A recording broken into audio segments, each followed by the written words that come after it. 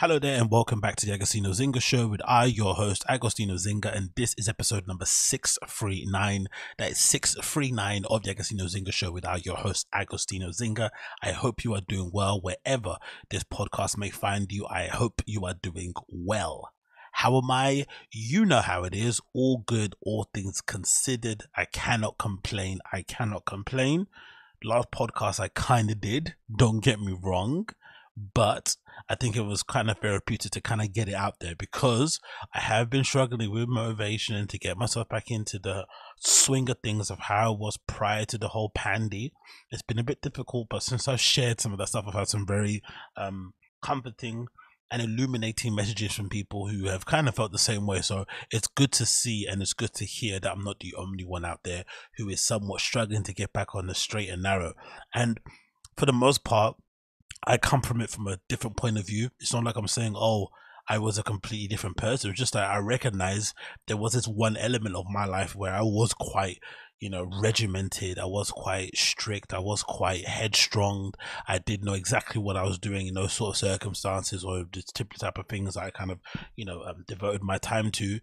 And now I'm recognizing that those things are kind of going by, falling by the wayside.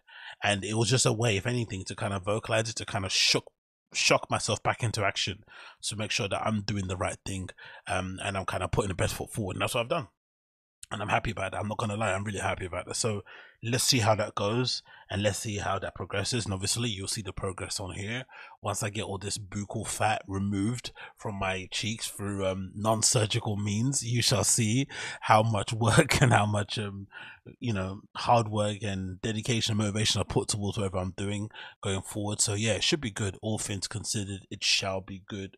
I'm not gonna lie. I was also thinking randomly, just kind of, waxing myself off as I usually do, because, what else could you do when you have too much time on your hands? Because I generally do that quite often. I'm not sure if you guys do it, but I love kind of just thinking about the things I've said or thought about in my own head and kind of chuckle, because I think, I'm the greatest person walking on the face of the earth. It's a little bit mad, it's a little bit nuts, but it is what it is. And I was thinking the other day, I was like, God, I wonder how many people out there actually legitimately postpone, reschedule, or cancel holidays because they're not hot and skinny enough or they don't have the right drip yet. I wonder how many people they do it. And to me, it's a little bit, I'm not the proudest of it, but because it kind of goes against with this weird sort of adage I have where whenever I buy something new, I never wear it. Like I kind of just save it for a time when I need to wear it, but I don't instantly wear it. I know some of you guys don't really get what I mean, but imagine you went out and you bought a t-shirt, you went to Supreme or something, or Stussy, all these kind of brands, or you went to some luxury store somewhere and you bought a nice t-shirt for yourself. Usually you would buy that, I'd assume, with something in mind. Oh, I'm buying this for a wedding coming up, a party coming up, and it's usually the next week, the next day, couple of days. For me, whenever I go out and I buy something, I tend to just buy it and then have it in my wardrobe for ages until I think of a time that I want to pop it out. But it's never the next day or the next week. It's always like a time, far, far, far in the future. And a lot of it comes down to kind of suppressed trauma, if you think about it. When I'm really analyzing it, all of these weird things that I do are usually based in trauma. Because I remember growing up, I didn't have a lot of money. I grew up, in a working class family, working class environment, on the real brink of poverty. Again, I didn't realize this until you get older, until you start to travel the world, until your friends start to, until you start to get friends outside of your little locale bubble, right? When you start to go to college and university, you start to meet friends and people from all over, the country, all over the world and whatnot. And, you start to kind of compare how you grew up or stories and stuff with how you grew up. And you're like, rah, we were actually kind of poor, but the good thing about being poor or living in a really rough neighborhood is that everybody is poor too. Even the people who are quote unquote rich, when you look back at it, they weren't actually that rich. It was just like they had two parents in the house who were working full time.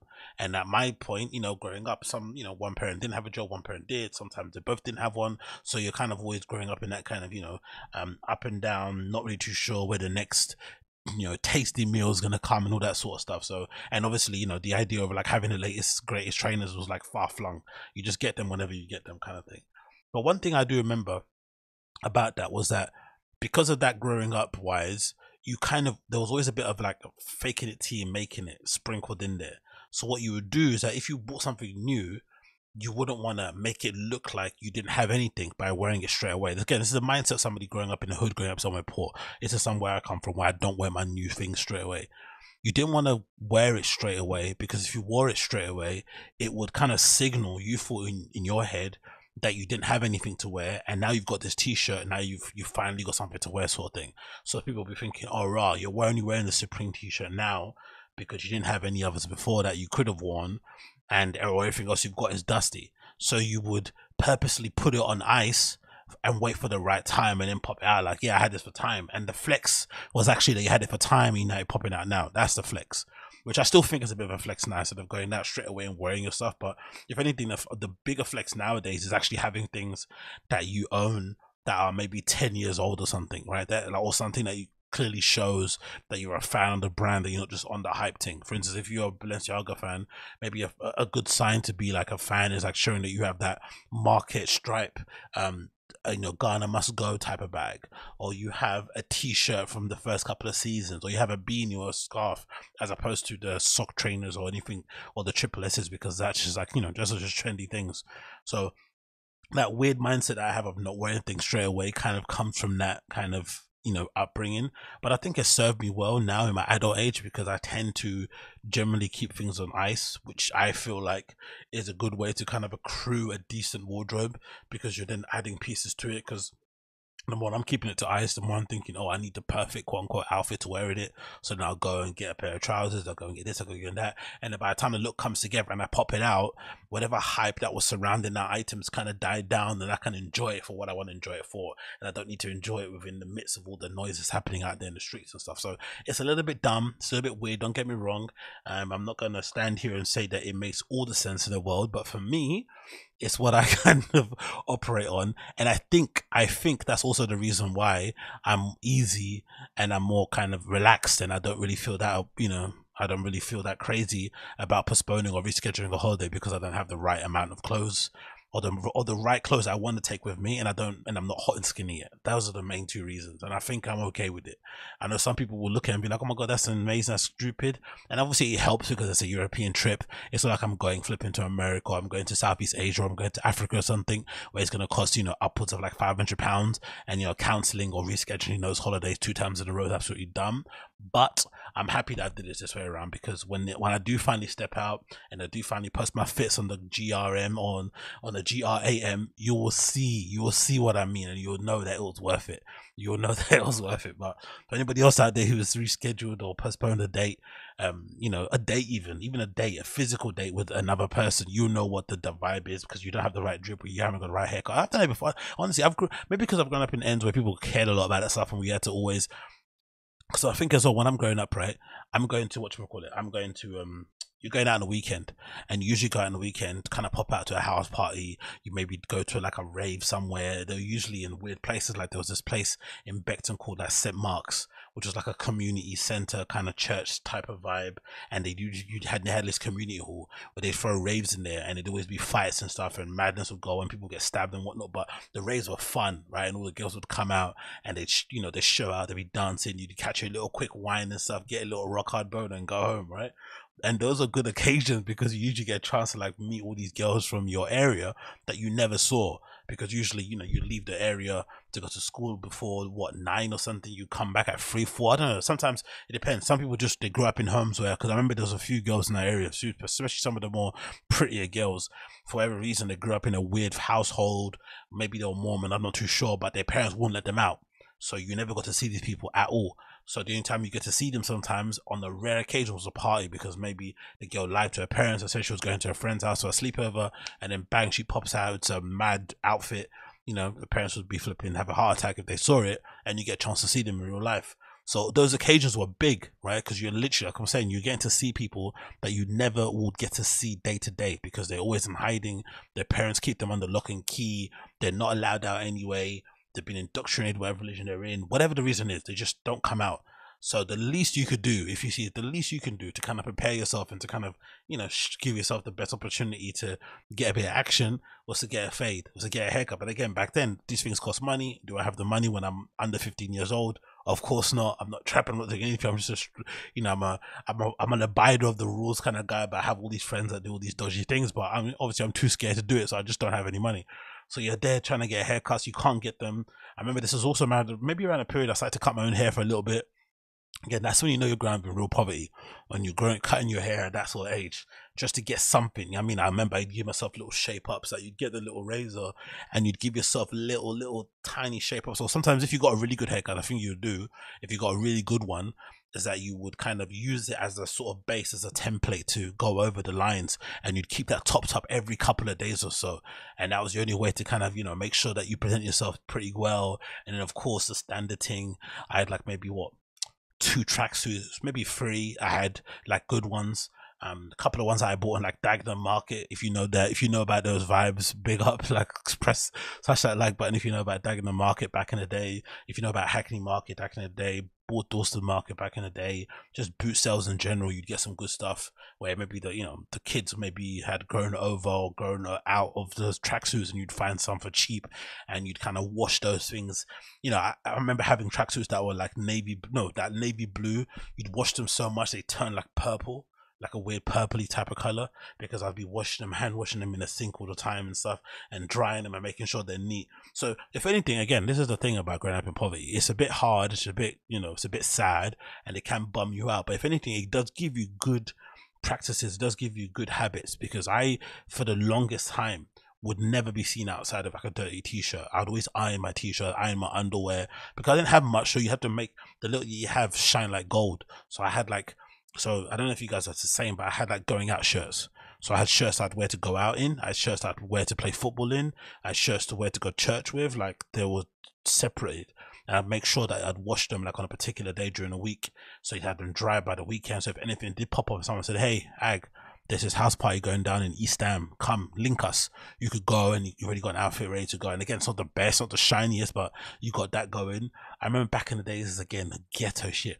Back in the day, right, we had them, Air Force Ones, they get banged up, and people I think do them nowadays. But one of the tricks to keep your Air Force Ones alive was to chuck them in a wash. When you chuck them in a washing machine, they'd come out and they'd be a little bit, crank, they'd be a little bit like whatever, right? They'd be a little bit crumpled up, and some of the cracks would be showing up grey and whatnot. So what you do is that you get Tipex, Tipex that you use to kind of erase little things on letters and forms and whatnot, and you would Tipex the cracks. Or what I used to do, because I had paint that I stole from school, I would take like I forgot the paint, what is it called?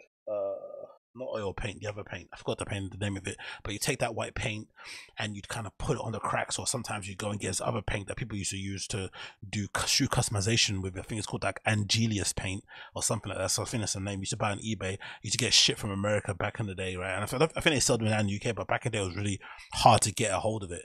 And you'd get that paint and you'd kind of like mark all the edges, all the little cracks. You'd cover them up with this little paint, so that you will kind of, you'd kind of make your stuff bang. Or some of my friends, what they'll do is they'll just take a whole brush of white paint and cover the whole sole with white paint on it, and just kind of let that dry, because sometimes the sole would be the one that would kind of give the age away because of that. I forgot what it's called. I think it's PVA, whatever or UV. I forgot what the material they use for the base of an Air Force One. But after a time, it would yellow. You know how they like to do it now, where they make it look trendy to yellow? Back then, it was like a thing. Now you didn't want it to look crap, so they would yellow a little bit, so that you'd cover the whole thing in a white paint to kind of make them pop or bang a little bit, like crazy. And if anything, I think to myself now, actually, this kind of attraction I have to all black shoes was back then too. All black trainers is a good reason why a lot of people used to love all black trainers in the hood, was that of course if you're up to no good, you could wear them with an all black outfit and look like a ninja. But the other thing as well is that you could extend a life cycle of an all black shoe more than an all white shoe if you wore it. You know what I mean? Like you could kind of you put black leather shoe polish on a black shoe, buff them up, and they look bare shiny like some African uncle sandal, but to you they look brand new. Again, all these weird little tricks, because you knew you weren't going to have a pair for a long time, so those things kind of always played into mind. So as much as it is a bit of a loser thing that I'm postponing a holiday because I don't have the right drip and I'm not hot and skinny enough. The hot and skinny, exactly what the vibes are. Once this buccal fat's been removed and I'm running out there again and I'm doing my thing, and I'm down to the low 200s, what the vibe is, especially when I put the drip on. But in general, when it comes to the outfits and stuff, it's something that I can never let go, even at my big age, as cringy and as embarrassing as it is. But hey, we've all got our things, and we've all got our things. Then I stumbled across this thing on the Shea Bar that I thought was pretty funny, and I think is kind of cool and pretty funny, but also as long as the necessary goal is being reached, it's all good. So there's this clip going viral on the Shade Bar, which features Miss Banks, Steph London, and Tems, I think, are there, right? Yeah, Tems. And it says, it's been looking very lit in Ghana recently, where UK rappers, Miss Banks, Steph London was seen partying in Nigeria with Nigerian, singer-songwriter Tems. And as most of you should know, if you don't know, for whatever reason, Ghana has now become like the new hot destination place to go to if you're somebody involved in the, in hip hop kind of urban environment here in the UK. And everyone's kind of traversing over there. I've seen a lot of American people going over there. Of course, you've seen Meek Mill do his thing. Chance the Rapper's been out there for a while with Vic Mensa, but it's definitely been popping off as per lately. I think I saw a clip of Lethal B from More Fire Crew. He's doing some property development out there as well. And generally it's just become like a kind of a place to kind of go to for the holidays and whatnot, to hang out, and people have been turning it into a new kind of hotspot after all the hype of Dubai and places like that, which has been quite cool to see, of course. And for me, growing up in the hood or growing up in the ends, it's pretty nice to see this, because I do remember there was a time when I was growing up where basically being proud of your African roots was sort of kind of looked down on. People would go out their way to lie about where they were from. I remember this was the era where a lot of Nigerian girls, right, especially the lighter skinned ones, especially the ones that used to wear contact lenses. I remember because I dated one that would say that they were half Brazilian, that they had Portuguese in them, like loads of, especially, don't get me started, Angolan girls. Angolan girls are the worst, but I remember Nigerian girls specifically, especially the lighter skinned ones. Honestly, the fairer skinned ones would say so many lies about where they were from. They'll mention Dominican Republic, they'll mention Trinidad Tobago, whatever nonsense they'd mention, but they wouldn't be proud of their African roots. And some of them will change their names, whatever it may be, just crazy nonsense stuff. And even if it was a time to go back home, like imagine if it was like what would you say? Imagine if it was Imagine if it was like Christmas holidays and stuff, you had to go back to visit your family. They'd be like, oh, I have to go back home, visit my family. They'd be down about it. They wouldn't upload or share any pictures or something. They wouldn't want to talk about it much when they came back, like it was an absolute horror. But there was a real weird vibe around the whole thing. No one wanted to be proud of the fact that they were African at all, zero. And I felt like in recent years, a lot of the change has come about because of the music, which is weird, because I always thought it would come because of sports. The better African players did in Europe, the better African teams did in certain competitions like the World Cup and stuff, or African nations or certain nations, it would kind of spur people to represent and to be more patriotic. But I feel like the music has done the best thing to it. And I think the music has also been a good thing because it's sort of unfiltered. And it isn't compromised. It's not like we're getting a sanitized version of Afrobeats here in the UK. We're getting some of the biggest people in Afrobeat, so Afropop, coming over to the UK and dominating, and we're also getting their influence in our music. So it's not even like we get like a sanitized version. We're getting the greatest version of it possible. And of course, with the plethora of flipping African people here in Europe, it's only going to get bigger and better. So that's been great to see. But I'm not going to lie, I actually enjoy and like seeing this thing, because I think as well, another thing that I was thinking of that I thought might be the reason for it is the whole Brexit thing. Maybe partially to do with Brexit, in that for whatever reason, as having checked upon flights and stuff, because I'm always, what's that thing called? I always keep some destinations, tracked on my Google Flights thing. I think you should check it out if you haven't before.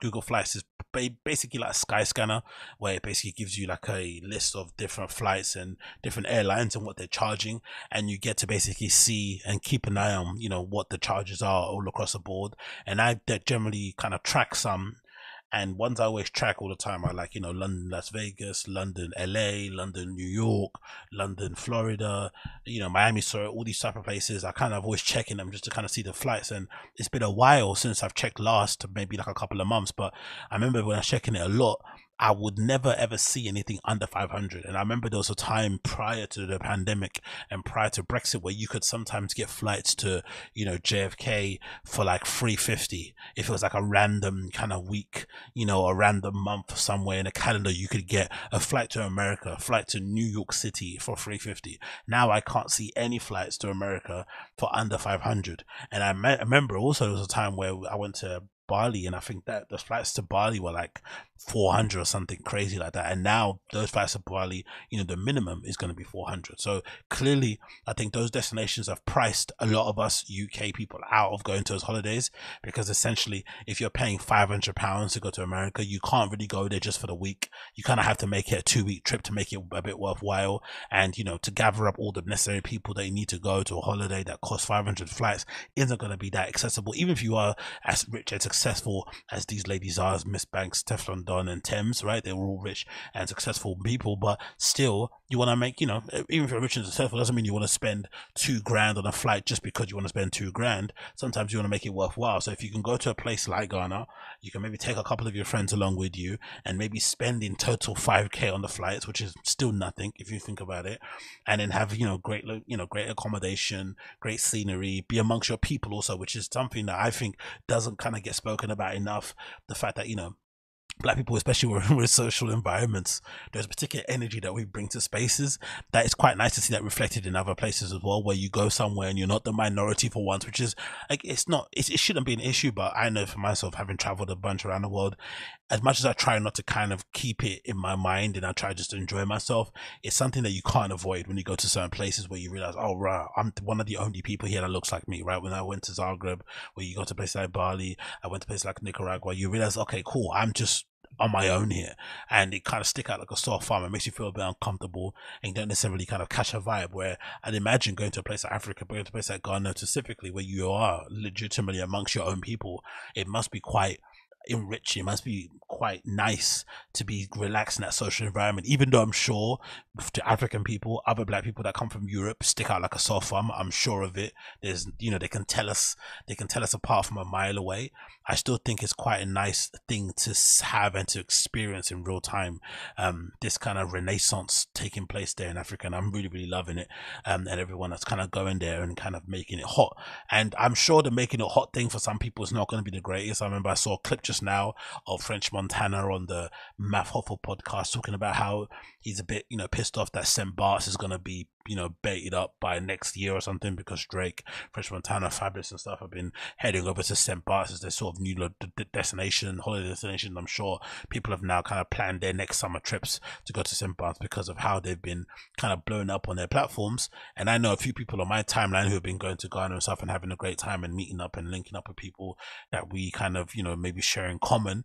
And, you know, I can sit here and say, yeah, it is annoying to see, but I'm not going to lie, to see people legitimately standing and being proud in their Africanness and kind of going out there and enjoying those holidays. And it's essentially, because, you know, I've grown up in areas where legitimately the only time you'd go to Africa is if your parents forced you to, or if you were in trouble or something. So the fact that young people are leaving London and going to a place like Africa is a big deal, on their own volition to go and hang out and have a good time, is absolutely sick to see. So hopefully this continues going forward and we see people going to far-flung places across Africa, right? I mean, Tanzania, Zimbabwe, Mozambique, Angola, Kenya, Botswana, whatever it may be. They're traveling all across the place and kind of making it a bit of a cultural destination to go and travel to, because unfortunately we're now being priced out. The Americas, the Southeast Asians have probably the same sort of vibe. So if you are going to travel 10 plus hours, why not go travel to see your people? Like, I was thinking the same thing when the whole Amapiano thing was popping up. I was like, you know what, I'd love to go to South Africa for a week or 2 weeks and just see what that vibe is like actually in the locale where that music is made, and experience it in real time. And hopefully that happens sometime in the future. But yeah, big up Tems, big up Stefflon Don, big up Miss Banks out there making it hot, making it big, and clearly having a good time. And hopefully we see more of it going forward. Hopefully we see more of it going forward. And then moving on from that, I wanted to quickly touch upon this, which I think is absolutely hilarious. Let's just cut to Shadeborough again, and it says 7 men have been held in custody following a raid in Evri's Lingard Lane warehouse in Brennington, Stockport. The 7 men between the ages of 18 and 55 have been suspected of stealing £20,000 worth of goods and have been held in suspicion of burglary, handling stolen goods. These crimes come shortly after Evri themselves issued a formal apology following a string of delays and failed deliveries across the country. The firm has cited staff shortages, Royal Mail strikes and bad weather as reasons as to why they struggle to fulfill deliveries, leading to the busy Christmas period. I call cap on all of that, but we continue. The funny thing about Evri is that prior to Evri being called Evri, they were called Hermes. I'm not too sure why they changed their name, the legit reason behind it, but I'm assuming some of it had to be because of the bad press and bad PR. Hermes would get terrible reviews for their delivery, right? Like just horrendous, because they'd missed deliveries. They say it was scheduled, it wasn't scheduled. There'll be those viral clips that would go around social media showing warehouse kind of staff literally flinging parcels from one side of the warehouse into an empty van, clearly not taking, you know, we know what's happening, but they were going OTT with it and just acting crazy. Now with Evri, I feel like they have way more confrontational people delivering their stuff, because I've never in my lifetime usually even had any conversations with people that deliver your thing, right? They either delivered it, make you sign it, or they leave you a card, but there's not a lot of communication or a lot of conversation going on. But most of the Evri people I've seen delivering these parcels, they love a good argument. They love like to get pissed off. They love to get rattled. They want to have a back and forth with you and stuff, to the point where maybe you're close to getting to blows. And I'm like, what the hell is going on here? Maybe it's because they don't actually, vet, or they don't actually have that much of a criteria when it comes to being a delivery person. These sort of companies, which makes sense because they just want to get things to you as quickly as possible. And usually, if all things being equal, they can do that. And I'm all for it as well, especially in times we're living at the moment. Get your job, get your money up. But the fact that this happens on a consistent basis is a bit scary. I've had the same issues happening in my building that I live in for a while, where a couple of the Evri guys have been a little bit confrontational, a little bit too aggressive, a little bit too aggro, which is not, nice, obviously, especially if you are imagining like a single girl living in an apartment, having this guy argue and shout at you and tell you that you're not doing something right, whatever it may be, or scold you. Then you're going to be in fear of ordering from that place again, and because you don't want them to deliver it with Evri. You don't want the guy to kind of kick your door in whilst you're in the shower or something. Mad stuff. But the stealing of the packages, I feel like, is definitely something that's kind of been felt around the globe in general, because I feel like since this whole post-pandemic recession financial squeeze we've been in, I feel like I've seen more instances of people stealing packages than ever before. That never used to happen before, honestly. In my life, I feel like people didn't used to steal your parcels. Now, especially in the building that I live in, because the lift keeps breaking down all the time, a lot of the delivery guys, I guess in their rules, whatever delivery company they work for, which is quite nice for them, if the lift isn't working, they're allowed to leave the parcels downstairs. Because I think some buildings are different. Some buildings, I know, I've lived in some apartment blocks where they have all the post boxes downstairs, where so they're basically little keys that they can open and put your stuff in there, right? Post box area things. Whereas in my building, it's an apartment and you have to go up to people's doors and kind of push things through doors. That's a bit annoying. But I guess the good thing is that the companies tell them, hey, if the lift is not working, just leave it at the reception. But obviously, in the building I live in, if you just leave all the parcels on the reception, that means anybody walking in and out can just take one, and the cameras aren't the best, and there's no record of what parcels got left. So someone could just pick up something that isn't theirs and it's just theirs, or somebody could walk behind somebody from the outside, pick up a couple of parcels and then dip. So it's there's a constant threat happening, and I'm seeing, when I've checked my building's Facebook page from time to time, which is definitely full of Karens, people reporting and snitching on every sort of flipping thing. I've seen way more people reporting stuff go missing from downstairs than ever before, and I think a lot of it has to do with the financial squeeze. People are trying to get whatever they can out of any situation that they're in, and squeeze any extra bit that they can, because it counts. So if you stumble across the bad thing is that you could stumble across a parcel, and it could be a parcel from flipping, from Shein or something, right? A dress for like £19. That's not gonna, you're not gonna move the needle with that. Or you can open the parcel and see, oh right, it's an iPhone.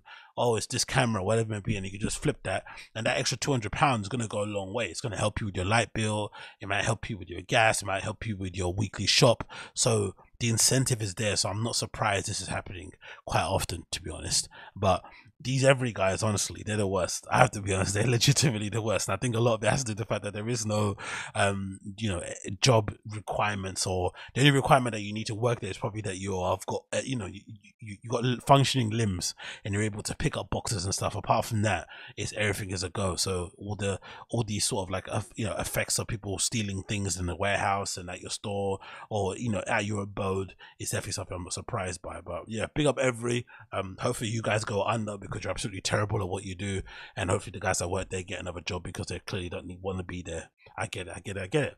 Then I went to move across to this, Tom Hanks mentioning the whole nepo baby discourse thing, which doesn't seem to stop. It's funny because I feel like this is the one thing a lot of these sort of like Hollywood elite people seem to be really annoyed by, and really willing to sort of die on the hill to kind of set the record straight. They really want it to be known that, hey, we are not nipper babies. This is what it is really about, blah, blah, blah, blah, blah. More so than they would with any other topic, right? When it comes to racism, when it comes to even the gender pay gap, you know, inequalities or opportunities things, you hear them, they're completely mute. When it comes to whitewashing of roles, they're completely mute. But when it comes to the nepotism baby discourse, they want to weigh in and let you know their children are not nepo babies. They're just suffering from success or something, right? It's absolutely maddening. But I thought Tom Hanks's reply to this was really, really funny and interesting. This is courtesy of Men's Health, and it says Tom Hanks has some things to say about the nepo baby discourse. It says here, Hollywood actor and mainstay Tom Hanks has been such a consistent, confident presence in pop culture over the last 40 years that he has earned a nickname America's Dad. But he is also an actual dad of 4. There is actor Colin and actress Elizabeth from Hanks' first marriage to Samantha Lewis, then white boy summer advocate Chet, and youngest son Truman from his current marriage with singer Rita Wilson. All of Hanks' children have carved out careers in entertainment. Truman is about to make his acting debut opposite his father in A Man Called Otto, in which he plays a younger version of Tom Hanks' character. In a recent interview, Hanks addressed the idea that his kids are benefiting from Hollywood nepotism. He said the following: "Look, this is a family business. This is what we've been doing forever. It's all what our kids grew up in.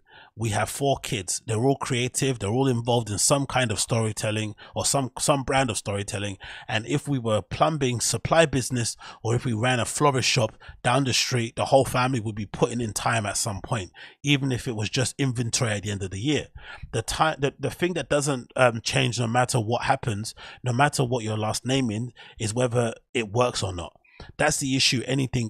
Anytime any one of us go off and try to tell a fresh story or create something that has a beginning, a middle, and an end, it doesn't matter what our last names are. We have to do the work in order to make what a true and authentic experience for our audience, and it is a much bigger task than worrying about whether somebody's going to be trying to scathe us or not."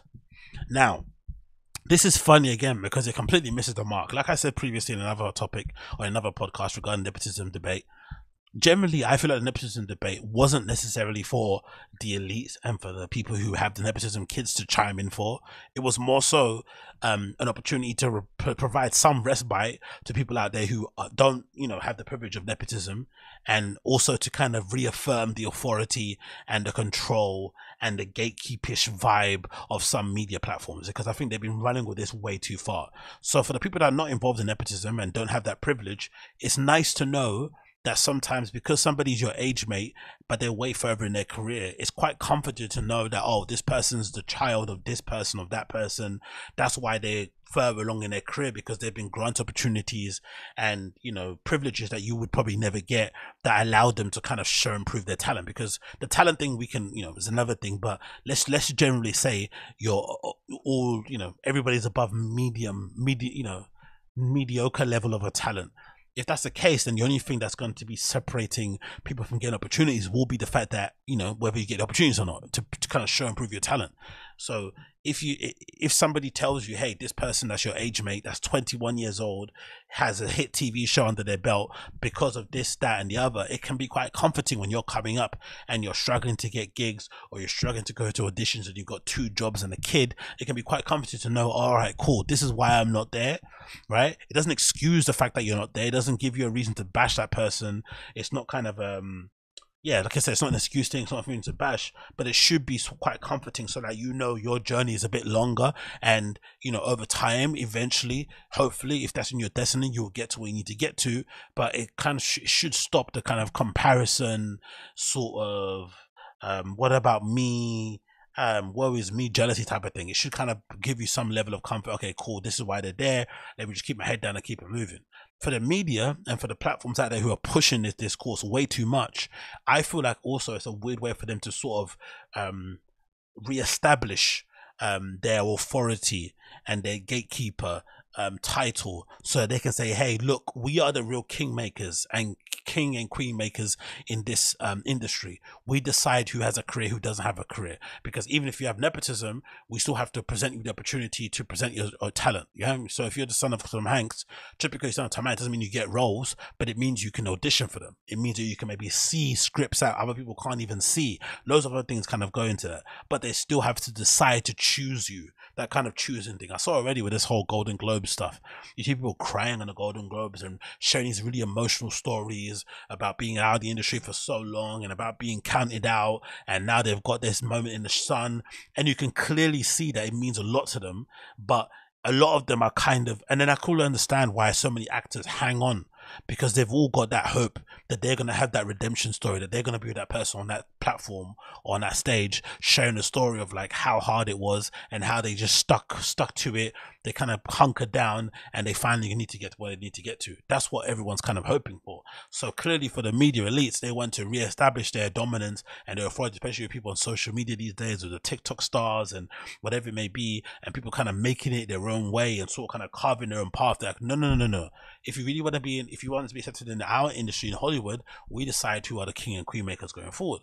But I honestly do think for the people who are debating it, people like Tom Hanks and stuff, they missed the point or the mark, because it's just not their reality, innit? And you can kind of understand it, but they just don't understand that coming up without any access to these opportunities and what it may look like for somebody is just completely different. And people who don't have the opportunities or the privileges should be annoyed by it. It doesn't excuse the fact that they don't have the opportunities, doesn't excuse the fact that they're not where they need to get to in the industry, but you know, being a little bit aggrieved that you don't have the same privileges that Chet Hanks does, or the same chances to mess up, or to basically get an excuse from your obvious lack of talent or just kind of existing, it can be a little bit annoying. But I'm also sure being a Chet Hanks can also be its own version of hell, where you're essentially living under the shadow of somebody like a Tom Hanks being your dad, which is absolutely crazy, because how you ever going to surpass or meet whatever achievement he has met in his life? Everything that you do is going to be compared to him. You want to carve your own name, but people won't let you kind of not forget your last name, and you also get presented with opportunities and chances you never asked for just because of the name that your dad has. But also he had to work for it, you know. So there's that weird kind of vibe, because he obviously worked for it to provide for his children. And of course, any person out there, if you have kids, you know, the last thing you'd want to do is for them to suffer the same way you did. Even if you want them, you know, to be street smart, you don't want them to grow up in the same, you know, poverty or the same points of desperation or the same struggles that you had. If you can afford not to, why would you do that? Of course you wouldn't. So it makes complete sense why you're giving opportunities. But the idea that these people are going to be, you know, would be where they are regardless because of hard work is just insane, because we know that isn't the facts. But you also know your name doesn't always count for everything. Just because you have a name doesn't mean you're going to go anywhere in life. It could be, like I said, it could be some kind of prison. But this lack of understanding what it's like to be like the regular person out there can make some level of sense, because they're quite detached and they're quite airy fairy up in the air. And I actually do like this, to be honest. I got to be honest, I like this approach, because from Tom Hanks, what you see is somebody who's not really that kind of, you know, plugged into what the regular person's going through. They're a bit detached. They don't really know the plight of the regular schmegular person out there, which is okay, because you're fucking Tom Hanks. You shouldn't know what regular people are going through. But I feel like for the longest time, these people tried to pretend like they knew what the average person was going through, and they tried to emote to it, they tried to relate to it, they tried to kind of, you know, LARP as they were kind of regular folks too, when you're not. You've grown up in a lack of privilege. You have people kind of lapping and doting over you from the beginning of time. People surrounding you that are yes men. You've basically been able to play adult pretender for the majority of your life, and all these type of things. It's no wonder that you're a bit head in the clouds. That makes complete sense. But for the people out there struggling and trying to make it forward in life, it's good to know that these people, nepo babies in particular, do get opportunities based on their last name, and that some of them aren't just going to be on the same level that you are just based off that, and they get opportunities that you would never do. But it also isn't an excuse for you not to work hard. You still need to show up and prove and present yourself, and in this life that we live in, nothing is fair, just because, you know, the idea of an even playing field is never ever going to exist. So you always have to overcome and battle your own things to kind of get where you need to get to. And in general, to me personally, I feel like that journey, even if you don't make it, this is the thing that people don't like to talk about, but I feel like that journey is worth this weight in gold, because I'm a big stickler for having good, fun, interesting bar stories to tell. And what is a better bar story than trying to make it in an industry that's intrinsically hard to make it in, that doesn't have any direct route, that's full of abuse, manipulation, greed, assault, all these sort of nonsense things, all these sort of landmines you have to, dodge in any kind of way. Identity politics in general, self-confidence issues, mental health, and you finally get to the ending point where you achieve something, where you get paid for something, where you get on a TV show, where you maybe get something submitted to Tribeca, whatever it may be. That journey should be worth it in itself. Even if it doesn't end up being a big success, the fact that you did it should be enough in itself, because I can't imagine how hellish it must be trying to match or surpass what Tom Hanks did, knowing full well you're never going to do it, and knowing full well even if you did do it, everyone would attribute your success to your dad. That must play crazy games on your head. So there are kind of, there are pros and cons to both sides of the argument, but I do like the fact that Tom Hanks is unaware and doesn't really have a grip on reality because he's fucking Tom Hanks. But this nepotism baby discourse is getting a bit boring, I'm not going to lie. Then I want to quickly move on to this. This is a quick article courtesy of Us Weekly, or no, US Magazine, Us Magazine, US Us. I hate these places on the side. And it says the following: Kylie Jenner and Travis Scott split again after spending the holidays apart. They'll always remain friends. Isn't it hilarious how the holidays do that to you, right? Have you ever been on a trip with somebody, especially a friend mostly, and you realize, oh, rah, you have some friends that are good to go holidays with, and you have some friends that are good to hang out with. You have some friends that are good to go restaurants with, some friends you go art gallery. Like, you got some friends that you do certain activities with, but holidays are usually, I feel like, a real test of friendship. I can't imagine what it's like to be in a relationship. That must be a whole different vibe, because I've heard people nowadays, again, we live in a weird world, but I've heard people nowadays legitimately going on holiday with people that they've met on Tinder and stuff, like taking people out on people that they met on flipping dating apps and taking them on holiday, which is, to me, mind-blowing. Like, why you do that? Some of you don't know, it's crazy, but it's already, because you know how bad it gets when you go with your actual friend that you know, and you realize, oh shit, there's things I didn't know about your personality that I'm now getting to see in HD out here on holiday, that's turning me off to be your friend going forward. And that could be quite sad and quite heartbreaking to take, but it happens quite often. But why I want to mention this story is that, for whatever reason, I think the Jenners and Kardashians are really interesting people to look at as a family, because of their ability to kind of dictate the narrative out there, and to kind of, push away or dissuade, or really, have some influence on the fact that some people don't talk about this bit of the conversation enough, about their lack, or, from me, again, looking from the outside point of view, not being a balls deep fan, but what appears to be their inability to hold down marriages, relationships, husbands, whatever it may be. There's a real lack of it within this family for whatever reason.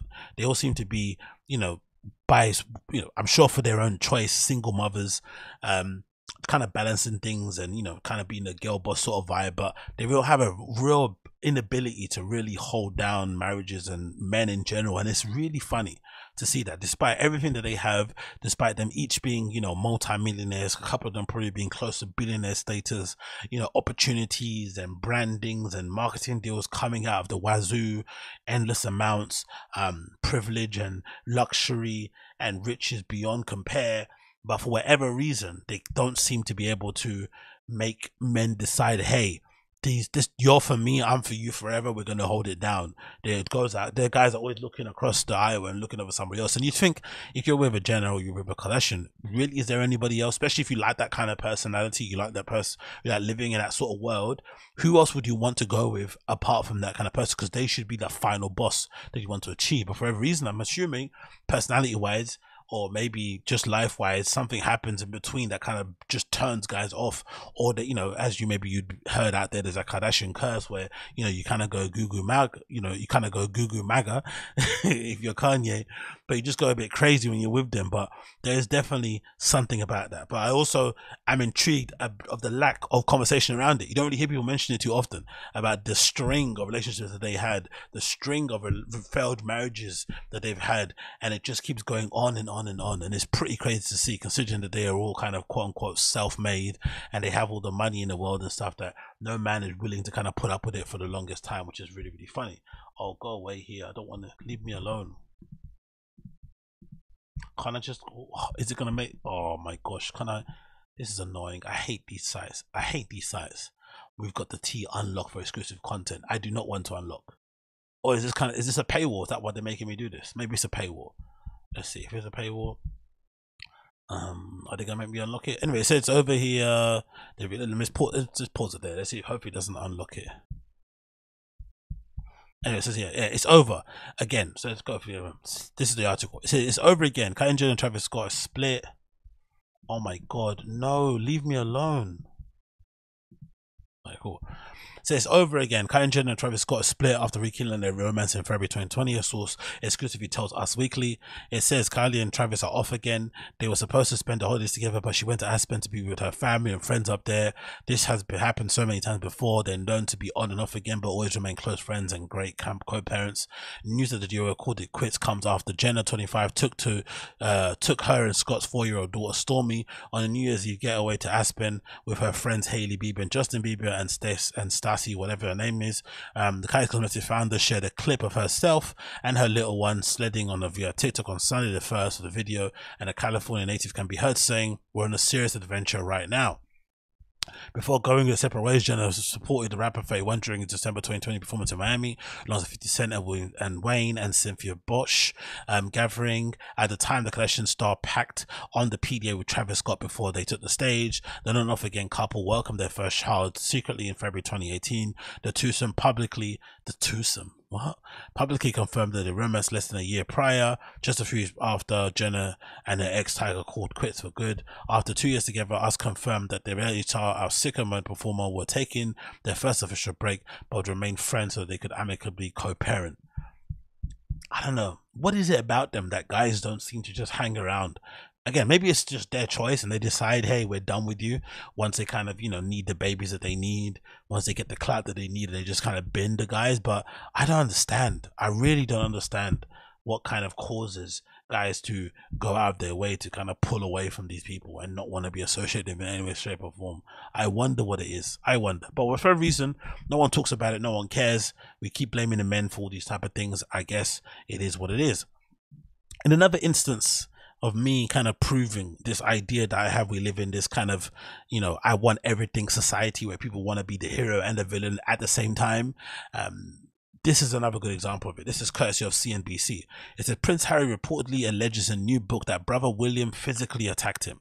In Spare, William will claim that during the 2019 fight at his home in London, William called Meghan difficult, rude and abrasive, according to a Guardian report. Harry reportedly accused him of repeatedly attacking lines in the repeating attack lines in British press. Harry describes in a recent Netflix documentary how relationship with his brother, currently the Prince of Wales and the first in line, has deteriorated. It says here, the UK, Harry described the recent Netflix documentary how relationship with Williams had deteriorated amid negative coverage of his wife. Meghan and Harry, the Duke or Duchess of West, gave up the title of the Royal Highness and will no longer receive public funds. In Spare, Harry will claim that during a 2019 fight at his home in London, William called Meghan difficult, rude and abrasive, according to The Guardian. He reportedly accused him of repeating attack lines in the British press. Harry also alleges that William grabbed him by the collar, ripping his necklace and knocked him down on the floor. He writes, he then landed on a dog bowl which shattered, leaving him with scrapes and bruises. Which is hilarious because just the other day it felt like there was this article going around from a snippet of the book where he says he alleges he kills 25 Taliban, right? So in one instance, he's a bad man who kind of, shoots at Taliban soldiers from a helicopter, I think it was, right? And hits them with a couple of missiles and takes out 25. But in the other instance, he's crying foul that his big brother ripped his necklace off his neck and pushed him into a dog bowl. Like, everybody wants one and the other. In one instance he's the victim, in another instance he's the badass army guy who's killing Taliban soldiers. It's absolutely egregious, in my opinion, that people are kind of picking both things to be at the same time. But I feel like we live in this sort of society at the moment where everyone just wants to be everything. And another really good example of it is this, courtesy of Gunna's Instagram. Obviously, most of you will know what's happening with Gunna right now.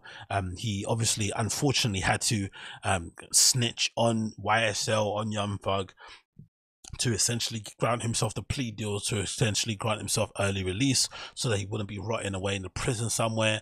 And now obviously people are looking at him like he's a snitch after the video came out of him yes ma'am, sir madam thing in the court. Sorry, and judging by the reaction from some of the people in YSL and people associated with YSL, clearly they all feel like he is a snitch in some way, shape, or form. And for whatever reason, he doesn't seem to accept it. He posted this Instagram clip featuring a picture of him sitting down in a very big, luxurious looking mansion with great furniture, a piece of cool artwork on the wall, with a studio installed in there, with a with a whiteboard. Looks like he's kind of figuring out some music he's putting together, and the caption's hilarious. It says, "Niggas acting like they switch into a side, but it's only one side. Hashtag YSL is the label." So YSL the label, hashtag free Gunna, and Yak Gunna back with 2 C's. Maybe kind of attributing to the idea that he's still a Crip, when you would imagine, considering that he snitched, I'm assuming those guys are probably not going to claim it either. And this goes back to what I said previously. People want everything. They want to be the hero, they want to be the villain. So in this respect, Gunna, for some reason, is okay with snitching to grant him early release, but then he's not okay with being labeled a snitch, but then he also wants to be labeled to be a bad man as well in the same way, which makes some sense, because not everybody that snitches is a pussy, right? You could still be about it if you snitch. We've seen many instances of it. Look at the cartel, look at the organized crime families across Europe. Of course, some of those guys have snitched, but they've still, serial killers and assassins and murderers in their own right. But for whatever reason, in hip-hop, people want everything. Again, in culture at large, people want both things. They don't accept the fact that sometimes if you do one thing, it can unfortunately define you. Like if it comes out that you're a creep, unfortunately until the end of time, you're going to be the creep. If it comes out you raped, unfortunately to the end of time, you're going to be the rapist. No matter what you did prior, those labels are going to stick more than all the stuff you did beforehand that was good, handing out turkeys, giving people free bikes and stuff. It just is what it is. It's the nature of the game. That's why whenever you make decisions, or in your decision making process, you should maybe think long and hard about everything that you do. And I'm starting to realize this now. The older that I get, the more that I'm starting to realize that I don't get a chance at a first impression anymore. Sorry, I don't get a second chance at first impression anymore. Sometimes the first instance of somebody learning about me or hearing my voice or hearing what I have to say is the first and only time. So you have to make sure you present yourself in the most authentic, real, and kind of legit way as possible, so that whatever version of the view they're seeing, it is a real kind of quote unquote version of you, not some weird other side version that you're trying to trigger people with, or you're playing a character for that particular moment, or something just said out of emotion. You have to always sort of meditate and think on everything that you do, because you never know the repercussions of that one instance and how far it can get you. This is the kind of clear example of it. That whole dilly dance and kind of flirtation with gang culture and gang insignia and shit, it took Gunna's career to a certain level. I still think the music was probably the main reason why people kind of gravitated to him. I know I did for the most part. The music, the melodies, some of the bars, some of the beat selection, top tier. And I really, really loved it in that regard, and I'm still going to listen to it going forward. But you can't deny that some of the gang affiliations and the fact that he flirted with danger in some regard is definitely going to add a little bit of spice to you.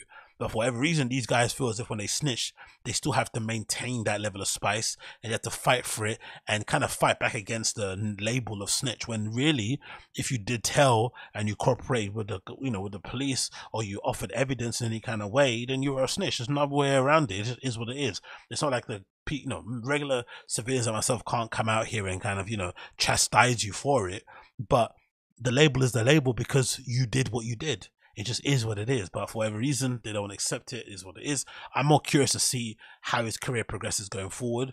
I feel like, we do live in a pick and choose, selective politicking society and world. So for sure, the treatment that he's going to get is going to be nowhere near to what 6ix9ine got. Mostly because 6ix9ine is, phenomenally unlikable. And he also went out of his way his entire career prior to snitching to goading, antagonizing people online and acting like a villain, acting like he was about really with it. And when it came down to kind of showing he was really with it, he clearly folded and kind of put many people in prison.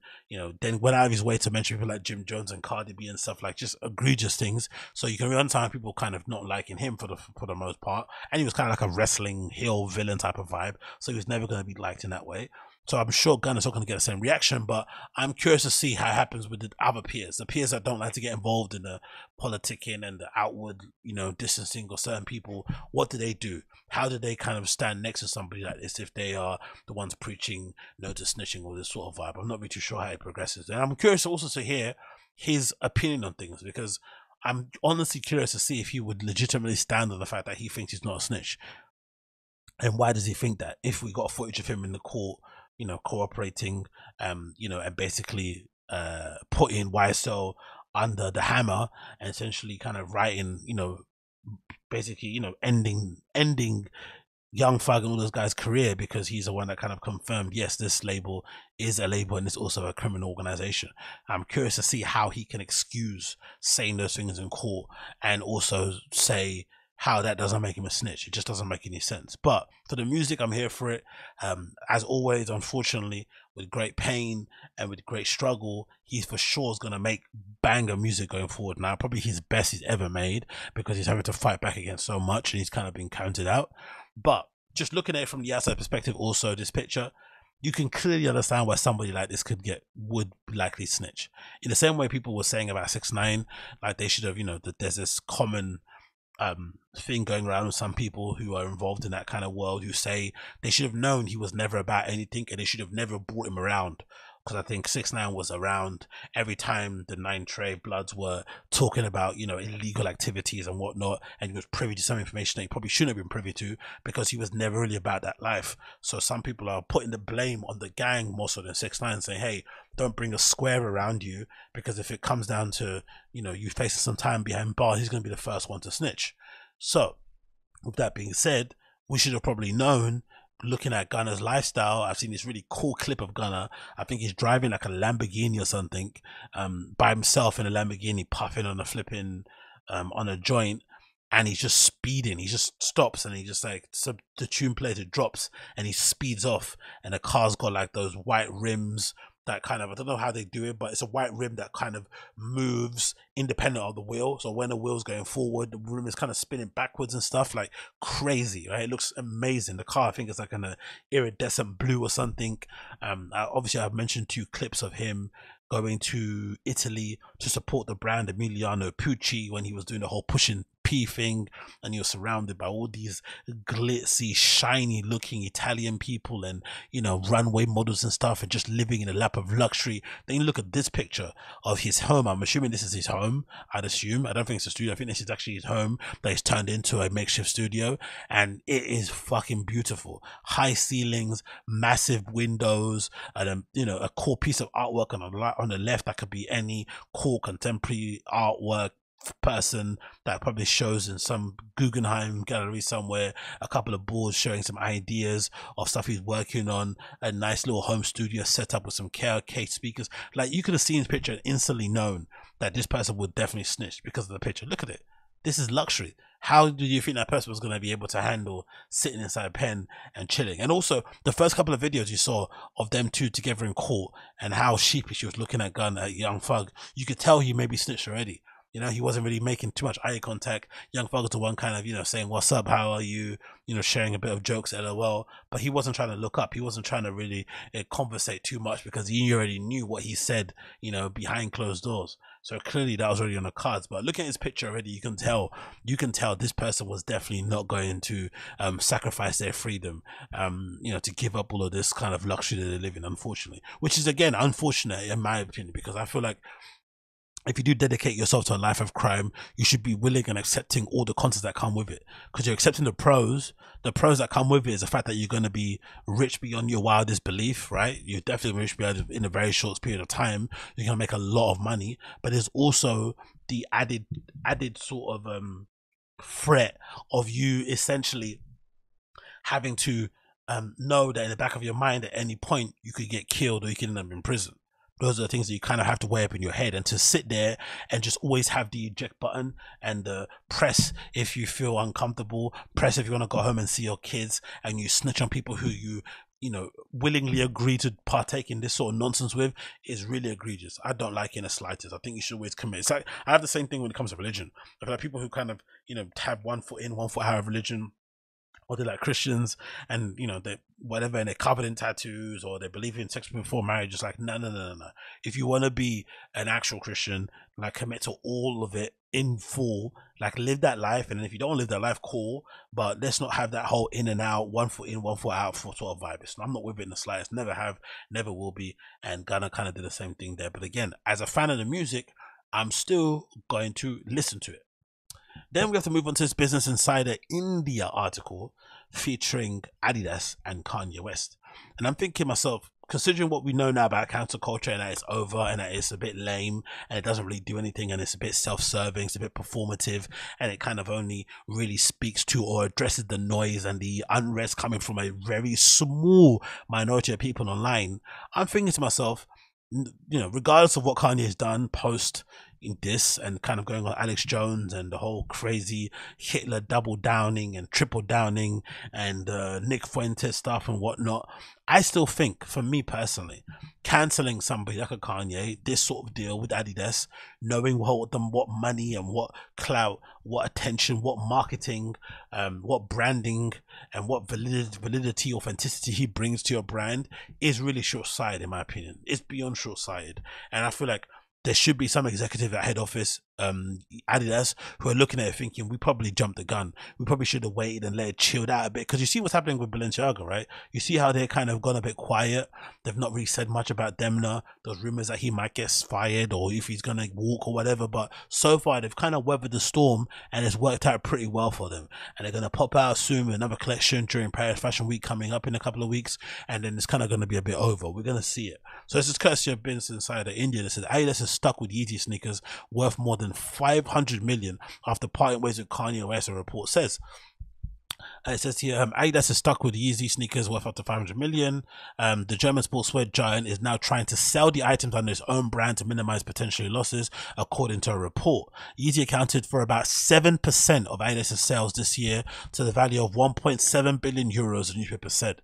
Surely at some point, if you're a real hard-nosed businessman who's all about the X's and O's, crossing your T's, dotting your I's, surely you have to look at things like this without the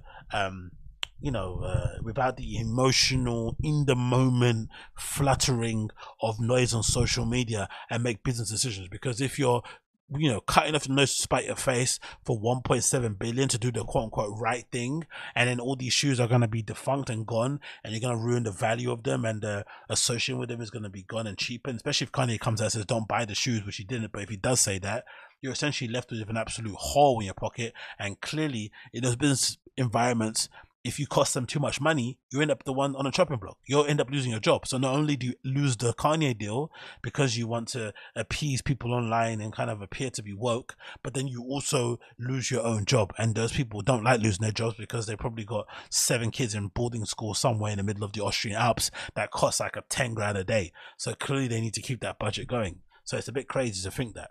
Going forward, Adidas UT partnership came to an abrupt halt in October after the rapper made an anti-Semitic remarks on Twitter. Adidas said it would take a 247 million hit to its profits as a result. This must be the most expensive cancel culture thing I've ever seen in my entire life. I think we've seen people individually say, hey, I've lost millions off of brand deals because I got cancelled. But for a brand themselves to take that blow is unprecedented, because you could have been excused if they said, hey, you know what, he said what he said, and with us being a German company and with Germany still trying their best to apologize and to make right with what happened, we're flipping Hitler in the first place with the Jews and whatnot, it makes sense why they'd have to make some kind of stance, especially considering their history with the Nazi with Nazis themselves.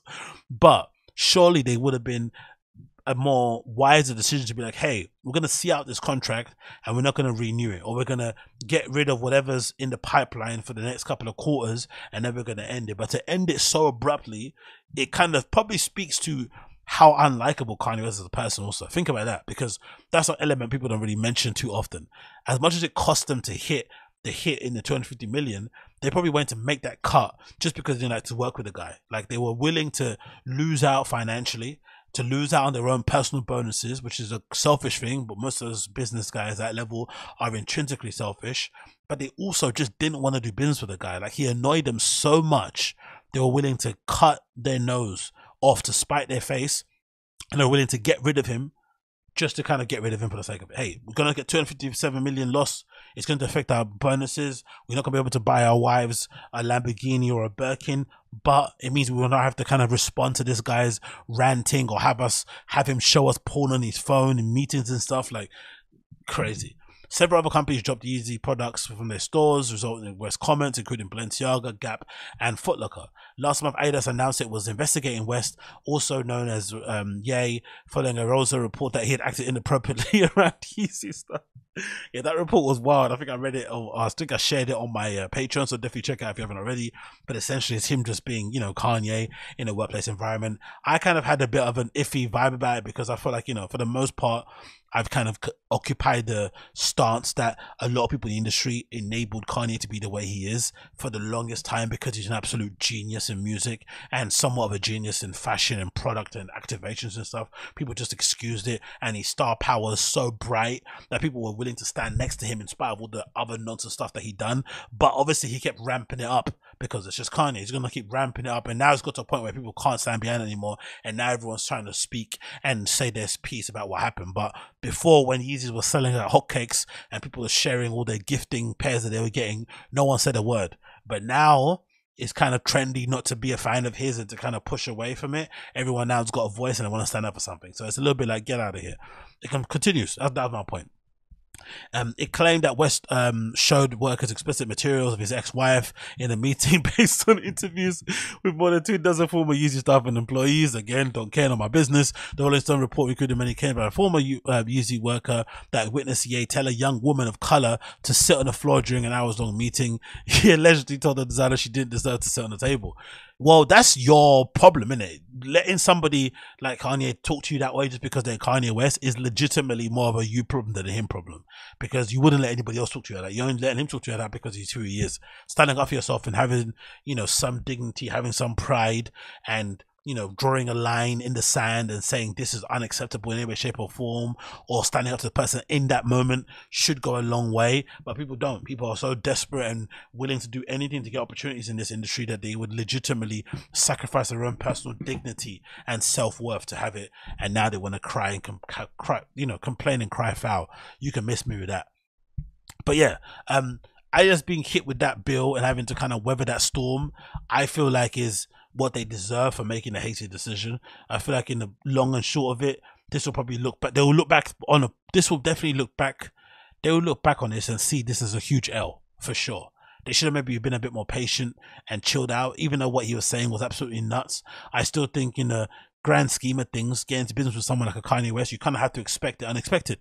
You kind of have to have contingency plans in your partnership deal where you think, hey, if he comes out and says some wild thing, or he gets caught with some wild thing, this is what we're going to do, X, Y, and Z. Like, you can't be going into things thinking he's a reformed character. He's not going to step out of line. He's not going to say something crazy. He's not going to be unmanageable. He's not going to be PR friendly. This is what Kanye has been through his entire career. And now the thing with him, which is probably the worst kind of combination for Kanye, if you're a brand trying to work with him, is that he's been shown over time that he doesn't really face that many harsh consequences. Life still goes on for him. It's all well and good. And secondly, he's a billionaire. Or he was a billionaire. Now he's a multi-millionaire, but still, he's got a lot of money. And I feel like now in a position where he's got the money kind of has always kind of been for him like a validation thing, right? Of like, hey, this is proof my ideas work. This is also proof that I know what I'm doing. This is also proof that people like what I do. So if you come out here and say something contrary to what I feel or what I think, who am I to? I'm not gonna listen to you, because number one, you don't have as much money as me, and also the money that I've accrued is from millions of people out there saying that they like what I do. So the money and the fortune and the fame has got him to a level where he can't listen to anybody. He already said himself, right? If you're broke at them, you can't talk to him, you can't give him advice, and that's not him being funny. That's him being legit. So if you're a corporation, you come into business with him and you try and, you know, give him a telling off, or try and give him some insights that he maybe would glean off of in a meeting, he's going to definitely throw a spanner in the work, or maybe throw a spanner at you. So crazy to see this happening to Yeezy. I think they deserve it for being too hasty. I mean, Ada, sorry, deserve it for being too hasty. And more than likely the shoes that they have to sell anyway will probably end up selling out because they're Yeezys and it's the last ones left. But this is kind of a good lesson to be learned in maybe not reacting so quickly to social media outrage, and maybe having a plan to distance yourself from somebody that's controversial in a kind of in a stagnated well, kind of in a delayed process, right? Delayed or stagnation, I don't know, basically in a step-by-step process, not just going straight out and cutting it off. But you know, maybe that's also a sign that Kanye was so unlikable that people wanted to get as far away from him as possible, and they've already done it clearly. And you know, we kind of are where we are when it comes to that sort of stuff. Then I'm going to move on and see and talk about this, which I think is rather interesting regarding people that are getting cancelled when it comes to designer stuff, and regarding Balenciaga, because I think the fashion shows are coming up, right, in a couple of weeks or a few weeks. Paris Fashion Week is going to pop off soon, so we're going to see Balenciaga on the runway, we'd assume so, and we're probably going to see Demna at the end of that runway, still, you know, at the helm of Balenciaga for sure. And it's interesting because it feels like there's definitely been a less noise around everything around Balenciaga when it comes to the whole, like, you know, BDSM teddy bears and stuff. No one's really been talking about it too tough. It kind of went away. Balenciaga maybe dealt with it pretty well, all things considering how rampant it was. Because remember, this wasn't an issue that they had to face, you know, from fashion Twitter or from the fashion community, which is kind of noisy, but they don't really affect things on a global scale. But this came into politics. This was involved with, you know, for whatever reason, the right wingers out there latched onto the whole Balenciaga BDSM thing and turned it into a conspiracy, Epstein's Island, you know, human trafficking, loads of nonsense stuff kind of got attributed to it. That's why it made it go completely global, to the point where people were out there attacking my girl, what's her name? The stylist who used to work with Vetements back in the day and now works with Miu Miu and does some Marc Jacobs stuff, but they were even attacking her, and she's kind of out of the way, really kind of, you know, somebody that you'd only know about if you're really plugged into fashion and care about stuff like styling and who contributes to certain things. Like, you wouldn't know about her at all. I think that's her name, Lotta Volkova, right? They even attacked Lotta Volkova, who's somebody I've been following for many years. And it was kind of crazy to see her on, like, you know, CNN and stuff, you know, having to defend herself and say, nah, this kind of edgy, weird stuff I post on my Instagram, it's just edgy, weird shit. I'm not actually into kiddie diddling or anything along those kind of lines. So it's a bit crazy to see. But it's also been interesting to see Balenciaga's refusal, or Kering's refusal, to kind of come out and comment on the rumors going around that allegedly Balenciaga were kind of distanced off from Demna and were going to try and do their own thing. And I think the rumors that initially first came out was that the Balenciaga account had unfollowed Demna. But when I checked recently, they don't follow anybody. And Demna's official account doesn't follow anybody either. So I'm not sure if that's legitimately true. But that was the initial story that was coming out there, that, hey, Balenciaga, no, not official story. That was the rumor going around there, that Balenciaga had followed Demna on the platform, on Instagram. And then, of course, there's stories like this on the screen. This is courtesy of Footwear News, where they say Balenciaga's scandal seemed to contribute into, as bad as it gets, Q4 for Kering, which I feel like is a little bit of convenient argument and article to put out there if you're anti those bears. But I don't think it really is rooted in any sort of facts of the situation. If anything, it feels like to me maybe similar to what's happening with Gucci when they were under Alessandro, what's his name, Michele. There was clearly, the sales clearly showed, or the dip in sales clearly showed, that maybe the customer base was getting a bit bored of that kind of kitschy vibe that he was kind of presenting at Gucci. And I felt like over certain seasons, even myself being an avid fan of Demna and what he does at Balenciaga, it's fair to say that it's been a bit boring. It's not been the same as it was beforehand. It's kind of getting a little bit tired, and it's kind of getting a bit repetitive. And obviously the dip in sales, or the decline in sales, maybe illustrates that. Maybe there is also an added, you know, element of what's going on in the world overall in terms of the financial collapse and this kind of weird recession that we're in at the moment, you know, given everything that's going on post-pandemic, that all those things will contribute to the dip in sales. But I don't think it was specific because of the bears, because I think generally regular schmegular people don't really care, because, you know, you see already what's happening with the steroid boots. They sold out. You see what happened with the Kaggle bags. They were a hot ticket, and loads of other things that kind of came and went from Balenciaga that really kind of popped off in terms of retail and sales point of view, that clearly people still give a crap about the brand. So that's not really the shame. And obviously the fact that I've always thought, weirdly enough, that Balenciaga doesn't get enough credit for being one of the best plus size luxury brands out there without being plus size, because everything they make is square and boxy. It kind of complements and flatters everybody for the most part, unless you want to wear the kind of spandex tight stuff that they make. But for the most part, if you want to wear square, boxy, big, oversized type of clothing, luxury from a luxury brand, Balenciaga does the best. So it's able to appeal to a lot more people than maybe your average brand like a Celine or like a Saint Laurent or whatever it may be, because they kind of specifically cut for a particular type of shape, mostly European, mostly slim, mostly slender. But anyway, let's read this report regardless. It says Balenciaga's ad scandal stifled the brand's hyper-growth mode, notably in the US and the UK, meaning the fourth quarter results for the French luxury group Kering could be as bad as it gets, according to an equity research report from HSBC released on Thursday. The bank also cited slow momentum in China and the US and a tough basis of comparison as additional factors likely to have dented Kering's revenues during the crucial holiday season. It forecasts Q4 revenues due to out on the February 15th will slip by 3.1% in organic terms, reflecting a 12.5% dip at Gucci and an 8% improvement in other brands, including Balenciaga, Zena McQueen, Boccino, Brioni, Pomeletto, and Quilin. Still, the report titled "Leave Your Troubles Behind" suggested that the worst at Balenciaga is likely behind us, and that Gucci is likely to do better in 2023 despite the exit of creative director Alessandro Michele, who helped take the Italian brand from 3.9 billion euros in 2015 to 9.7 billion euros in 2019. I'm sorry, but if I took you from 3.9 to 9.7 and you push me out of the brand without giving me a final show send-off, I'm gonna be pissed off. Like, fashion is fucking unfair and awful. Alessandro Michele legitimately made them.